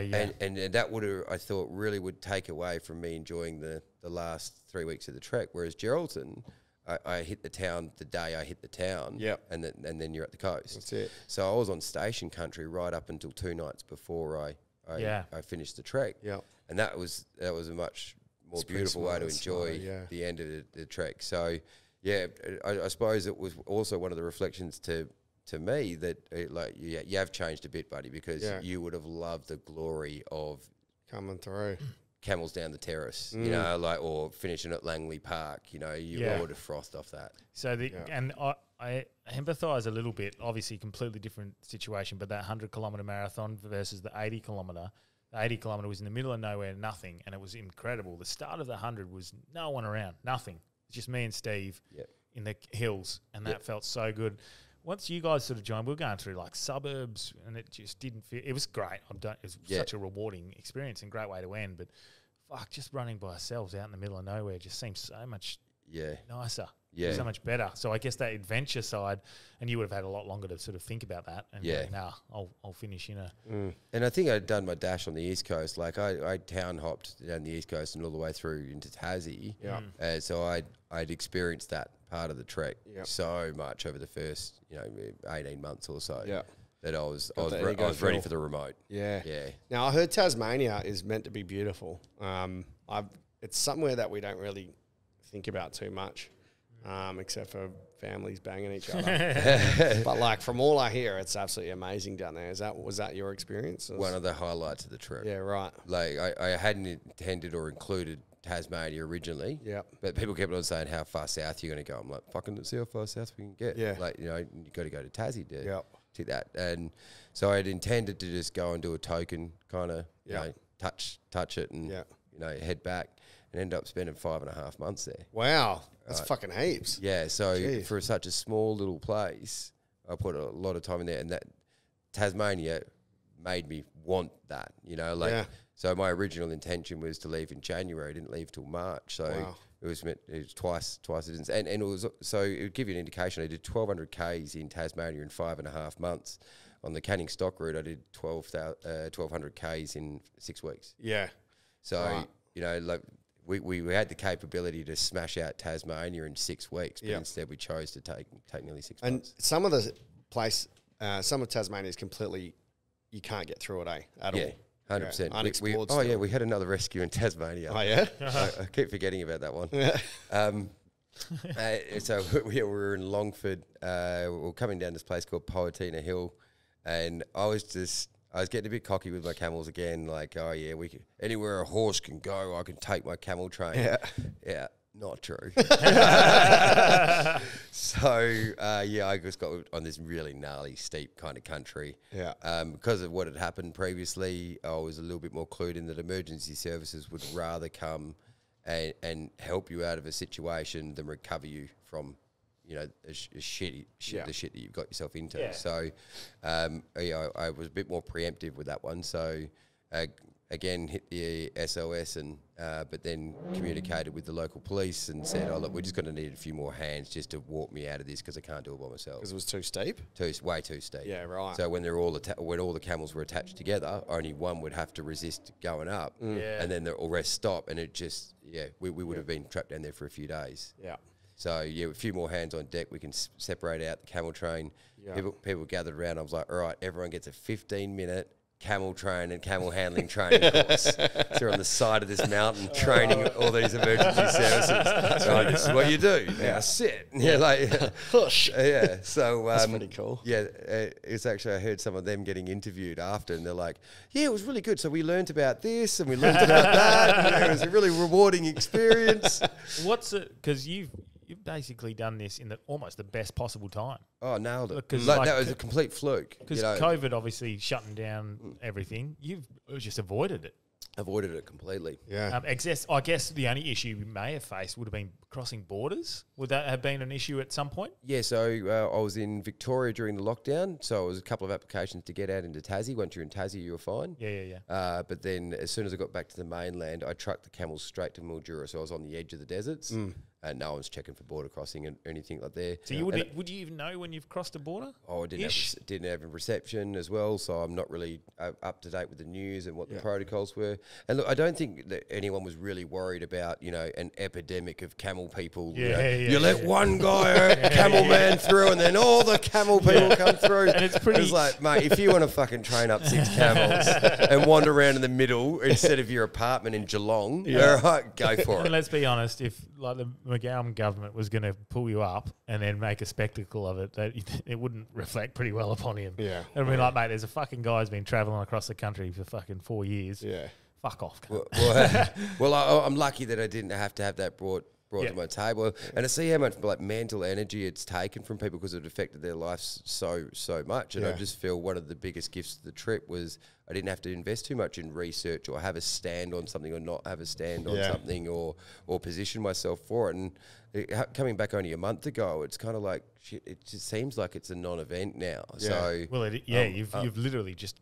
You've it's like you've gone into a coma for the 3 years, haven't had to deal with it. Yeah, so I feel really lucky about not having to have invested so much mental space into that. So It's been very frustrating. I guess if you are mates with the Mayor of Geraldton, probably had it in anyway if you wanted to come back. Could have stuck through. he planted the seed before I started. I mentioned I went up to Parabadoo to train some camels. So on the way back to Perth, I stopped in at his place for the night and had a couple of cans, and He's like, you should finish in Gero, mate. And I was Yeah. like, fuck Gero. So as I started to get closer down towards the end, I was like, oh, well, Gero sounds actually pretty Yeah. good, better than heading all the way down to Perth, better than going to Coral Bay. Got an airport, so people from over east that I met that want to come, like bang, they can fly straight in. And so I give him a call. I'm like, mate, I think I might finish in Gero. What do you do? He's like, mate, we'll open the pubs in your honour. We'll shut down the streets. You can have your run in town. I'm like, oh, I'm starting to like Gero. Like Gero's pretty good. And when I got there, man, they've done a lot of redevelopment along the foreshore. Yeah. So that was one of the big projects that Shane the mayor kind of jumped in behind as one of his first things he did, and he fucking nailed it. Sick. Like, so the beach is pretty damn good. You just got to go there when it's not like massively windy. Some seasons it's windy. Yeah. But it's crayfish everywhere. Like that's the underground currency of Geraldton. Yeah, right. And And so meth. you do a favour. It's meth inside a crayfish. Like that's when you know you've done a really good brick paving job. Oh mate, you've got 6 of the special crays. Yeah. Well, we actually might need that hookup because we're going to do a journey up Meth? to Exmouth. No. Yeah. The mayor. You're really open. You mentioned it was really open and honest podcast. Like, wow. Jesus. The mayor, because we're going to do a show there on the way up to Exmouth. We're going to Yeah. do some stand-up in Gero. Oh, yeah, mate. He'll welcome you with open arms. He loves anyone coming to Was there town. many people there? Was it like a Yeah, it's great. big We had host families that had kind of, and some people who own some stations that had come in from all over awesome. Australia. And they got cash to fly. Yeah, or when they had to, mate. Flights at the moment. There was one family that came across from Gundagai, stayed at their place, Como Estate. Yeah. They would have had to spend like 10 bloody grand on flying the family like back and forth. Because it's not just over east. Then you got the Perth to Gero leg as well. Like, so it's not cheap. So when someone rocked up from all the way across the other side, like you were really appreciative. Like, thanks for coming down. And they just pop in for the weekend kind of thing. You know? That's awesome. And did you set a Guinness World Record? I have no idea. Like, I just do this shit. Other people can figure that out later. Like, It feels like it would be some Well, sort of- how far did be you? a thing. Yeah, how far did you walk? 12,173 kilometres. Yeah. Wow. So look, maybe longest pub crawl. Yeah. Like, we didn't pass one. Yeah. Like, we hit every single one. So Yeah, I'm not nice. sure what. That's fucking pretty cool. That might be all right. Pint. That's taking the piss out of my pint to pint idea. Like yours, well, I might have to rename the camel trek Forest Hump because it just went the whole journey and didn't stop. And Tasmanian tiger, do you think it's out there? Being in the wilderness, do you think it could be there? Mate, there's so much country out there. This is so hard to access. Down on that west coast, like that's gnarly. Yeah. Like there could be stuff living out there that you just never laid eyes on. That you know might take 20 or 30 years for anyone to discover. Yeah, right. You know, Interesting.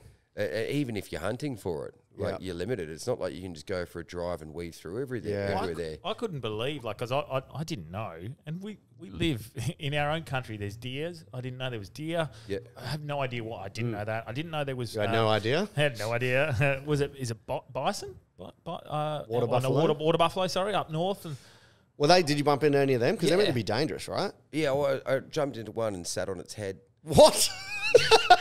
So By purpose or by accident? Yeah, well, at the Uluru Camel Farm, the guy at the back, Chris Hill, he's a bit of a mad bugger. Nice guy. Yeah. But he's just got this pet water buffalo in his backyard. Yeah. And this thing's quiet as. Yeah. So, like, it's a bit of a thing where you kind of just go and sit on his back or, you know, sit near his head and get a photo of, like, you know, the namaste pose on the top of the top of a water buffalo. That's pretty sick. But if you're going across that sort of top end of Northern Territory down into WA, crocodiles, that's what I like was water thinking. buffalo, So, stuff no, like I that. sat below the crocodile turf the whole entire time. So I probably only went, I never bounced above about 400 Ks above Tropic of Capricorn the whole way across. Yeah. So again, what I'll probably do is I'll flick you a picture of a map of exactly where I went. And then that way you can throw that up on the YouTube. Yeah, cool. Is it Arnhem Land? Is that what it's? Is that what it's called? Arnhem Land. Arnhem Land. Yeah, That's that's well north. That's well north. well north. So you didn't go that sort of far. No, Okay.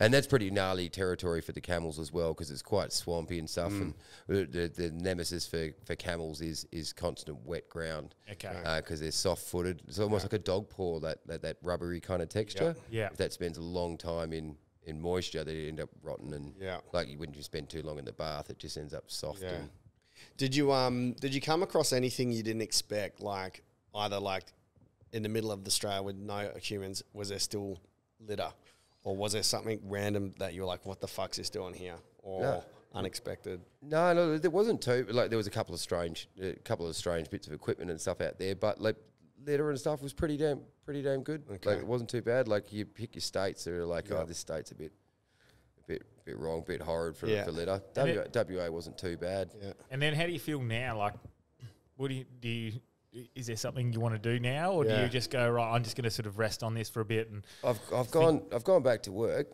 Yeah. Is it driving you crazy or? No, it's not too bad. It's good. Like, so the same as with the trek where I left when I loved it. You know, as much as I'd kind of run to a point at work, I still loved it at the end. So I just didn't have to wait for something shitty to happen for me to leave. I think sometimes people are wanting you to say like, oh, there was a money scare, a relationship breakup, a health scare, or something that kicked you into gear or kicked you into action. And I think when they're telling you that, what they're trying to say is that's what they would need. You know, they're looking for a trigger or a reason in order to change themselves, or they need that to change themselves. Yeah. So I recognise that would eventually come. Yeah. Right. Oh, the burnout or the health issue would come, or you'd party too much, or something would have happened. Yep. That would have kicked me into gear. I just didn't have to wait for that in order to enact the change. Yeah. So I have faith that would happen. Also with the trek, I didn't have to start without too much of a why. I know that if I start without too much of a why, then I'm probably got my eyes open to find the ones that I'll stumble across along the way. And that happened pretty early on in the trek. So I start this crazy idea without really much of a why other than change and adventure. Yeah.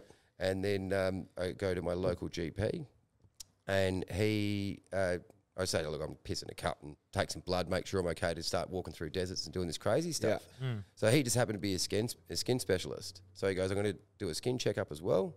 So at my first ever skin check, I found a melanoma in the center of my back. Jesus. So if I wasn't doing this trek, I never would have got that check. Wow. It's 4.5 years ago. Could have taken hold. Especially in the sun. Yeah. This could be a completely different conversation. Yeah. So did it also make you more aware on the trip? Like, cover up? Oh, yeah. So I was long sleeve, long pants, the whole entire track, and the Akubra's still on. Yeah, because it'd be less sun cream and more just cover up. You can't really use sun cream too much out there because it's like 3 weeks to the next shower.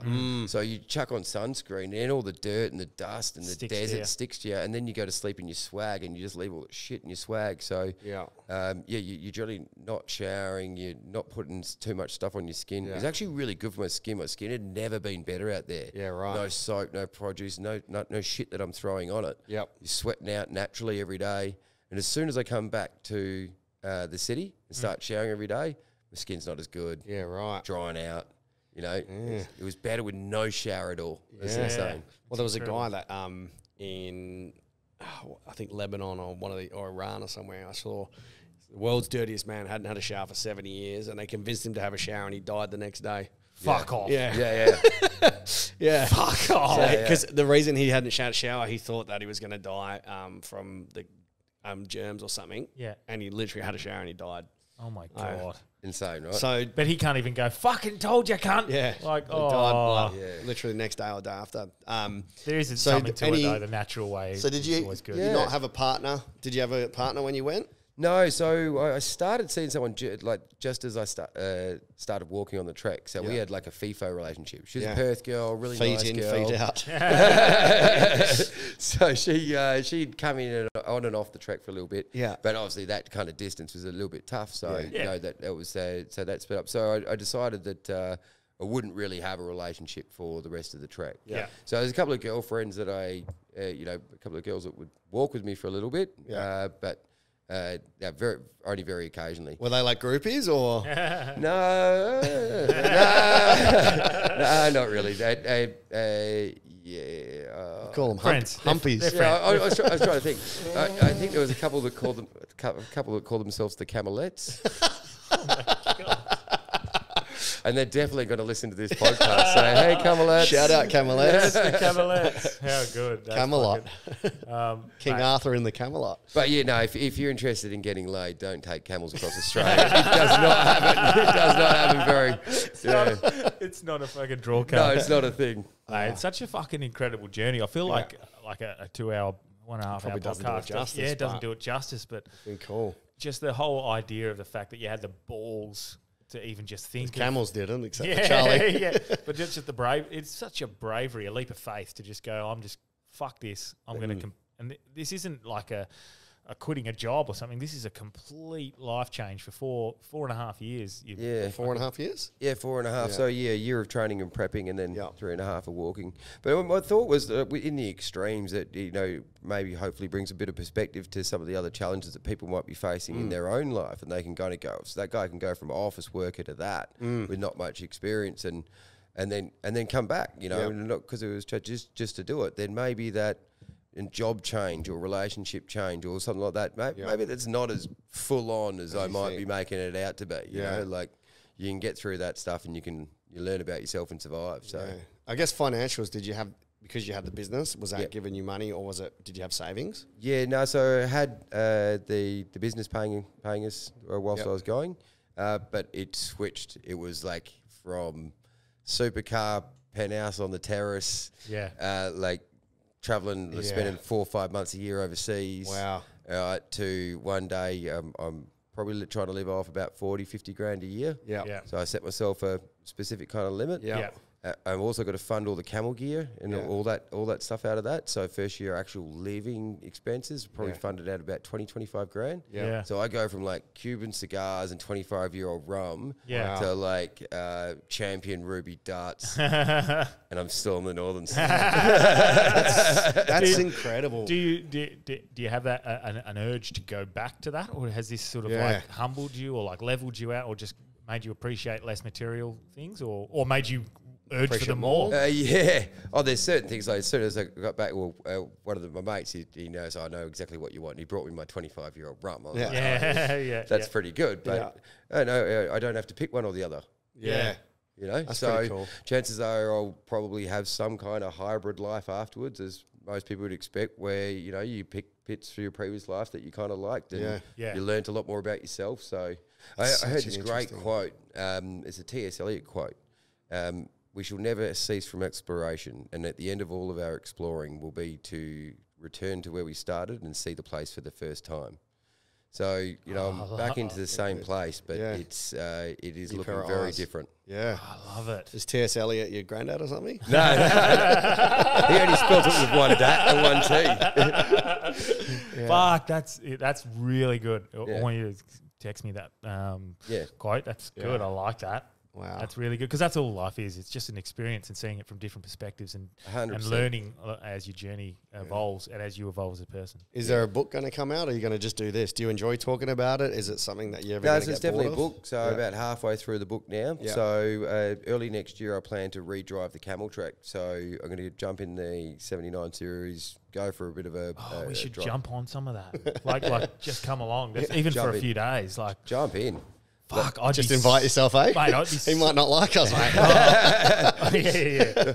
I'll see how the editing goes on this fucking thing. Man shoots vegan with gun. You're in. I like it. This guy's got balls. That sounds incredible. Yes. Do you have a working title, or are you going to release that? No idea. It's like I've got a story to tell, but like writing's not my gift or my skill. So it would be one of those things where I want to get that first edit out. Yeah. So redriving the camel trek, redriving the camel trek, and actually sitting in the places where I had the experience and finishing off those parts of the book there. Yeah, cool. And I've got a combination of video diaries and notes and stuff I've taken along the way.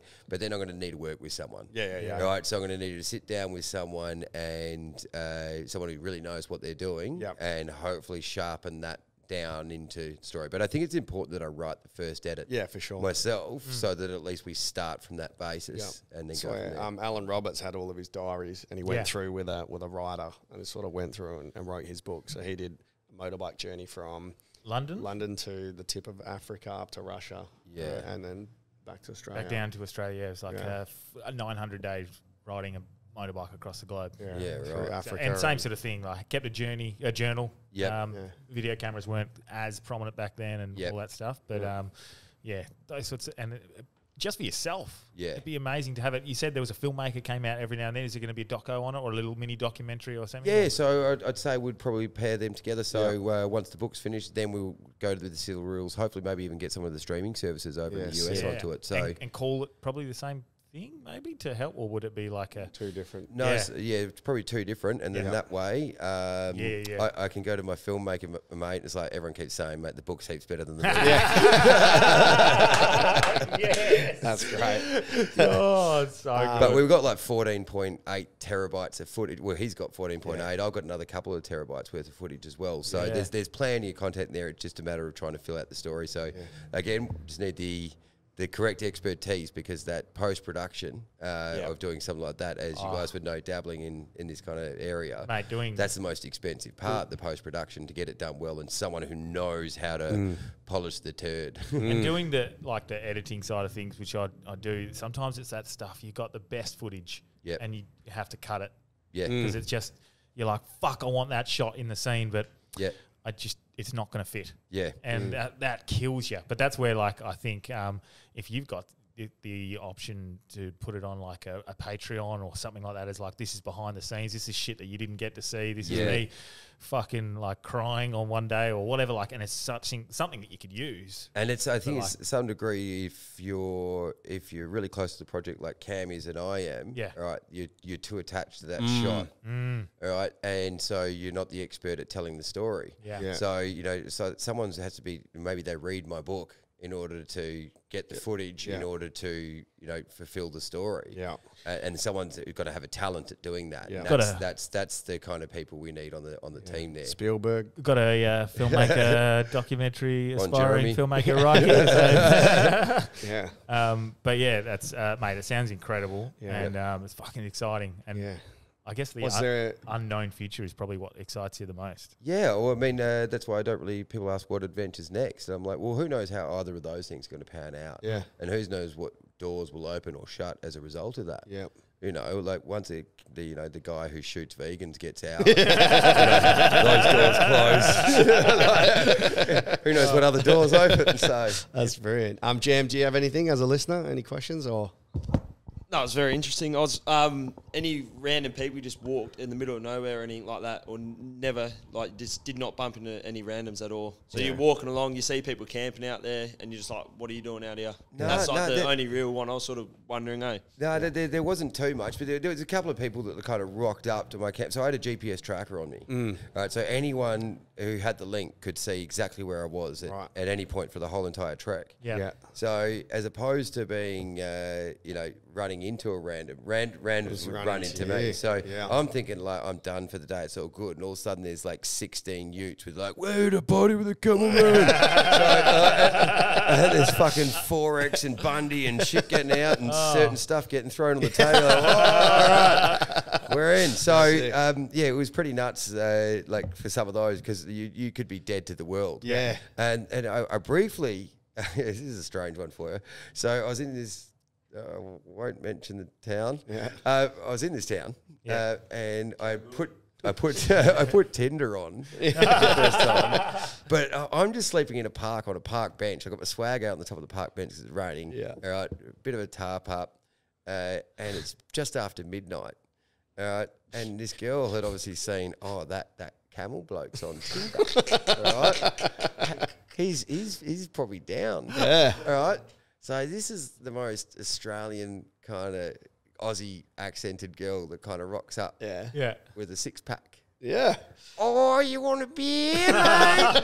like real, the most Aussie. And she was singing, like, by the end of that six-pack, like, she's going to be in. And she was making moves to get in the swag. And I'm, like, shifting down with my hand, deleting fucking Tinder from my phone. And there's no escape. Like, I'm sleeping out in the open. You're sleeping in a park. There's no, like, going into a next room or whatever.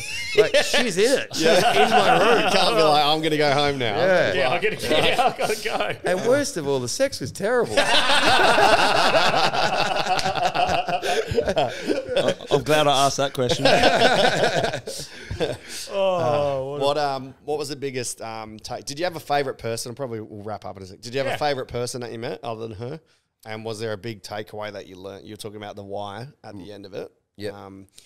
You kind of briefly touched on that, which was, you can go and do it. You didn't need a reason why.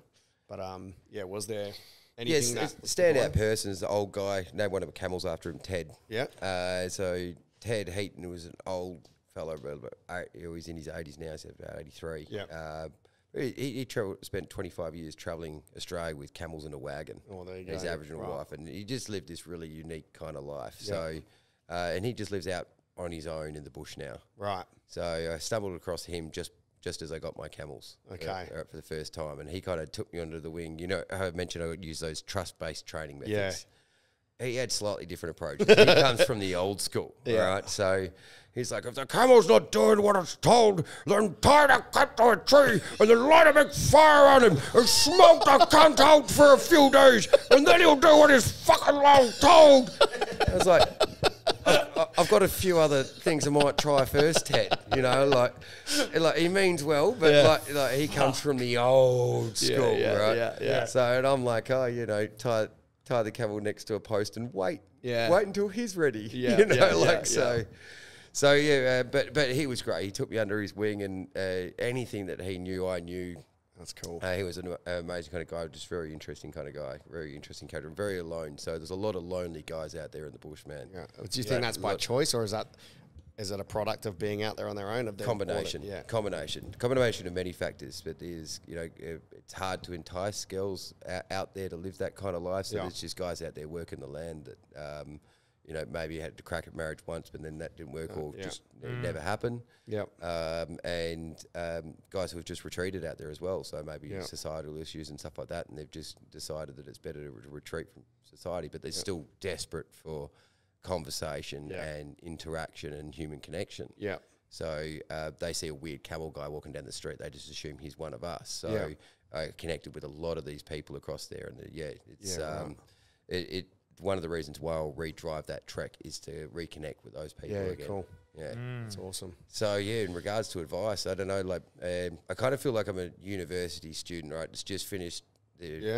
Just finished graduation, and now I'm just landing my first job, and I have no idea what I've learned and how it applies into everyday life. So I walked in this one house, right, that had a sign on the wall that said, "Life is short, lick the bowl." But I'm pretty sure they should have put that in the kitchen, not in the toilet. Right, so there's a bit of advice that I may have, but if people plug it into the wrong area in their life, they'll probably end up eating shit. So I'm running some tests at the moment. Nice. And I reckon in about 5-6 months, come back after I've gone, that actually applies back out here as well. Yep. I probably feel more comfortable going, hey, and here's something you can take away that I found worked both there and here. That's a great answer. You sound like you're on the right track in that regards. It feels like you're sort of you're just going to feel it out. And there's no ego there saying, hey, this is what I've done and this is what you need to learn. So that's pretty fucking cool. Yeah, exactly. I think there's probably more value in just sharing the story and let people take whatever from they want. So people have all different experiences and they come at from different angles. So someone will take something completely different to an experience I went through than I did. So all I do is just share it as openly and honestly as I can, and hopefully there's something in there for someone. Yeah, fucking oath. Sounds like human connection is important. Judged off that last little chapter. Yeah, with all the blokes out there. It's a fucking incredible journey. It's an awesome story. Cool. And thanks for sharing. Yeah, and please do tell us if you're going to do a screening of it or anything like that, the doco or the book and all that, because we'd definitely love to be involved and come and watch. And that sounds great. And awesome. Plug it. So, anything else you want to plug before you finish off? No, so if people want to kind of follow along and check out the journey, John ART on Instagram. But you can pretty much just Google John Camel, or I think you just go man 5 camels and a dog, man 6 camels and a dog. Like no one else is doing this. You throw a dart at Google with anything camel and John, and you're going to hit me. Yeah. So, and did you find a home for the camels? I heard on 6PR you're looking to put them somewhere. Yeah, look, I found somewhere up in Chittering Valley. Sweet. So nice. It's beautiful up there. Oh, really nice. Yeah. So hopefully we'll be trucking them from Geraldton back to Chittering next Wednesday. Oh, yeah, beautiful. wow. I'll be back with the boys. Oh, Yeah, fuck you, good. Bill. Fuck you, Bill. And Arthur. Delby, you want to plug anything? Look, after that pod, I think I'll just save it all because it was, Yeah. it's good. Epic. Just jump on the Patreon. Yeah. For us, I'll plug on my shows on Thursday because we've got a drug and alcohol specialist and emo jumping on. Yeah, sick. Yeah, no, I got nothing on tonight, but there's no point plugging that. So sick. Thank you so much for coming on, mate. Really, My really pleasure, appreciate guys. it. Yeah. Fuck yeah. Bye-bye. Camelot.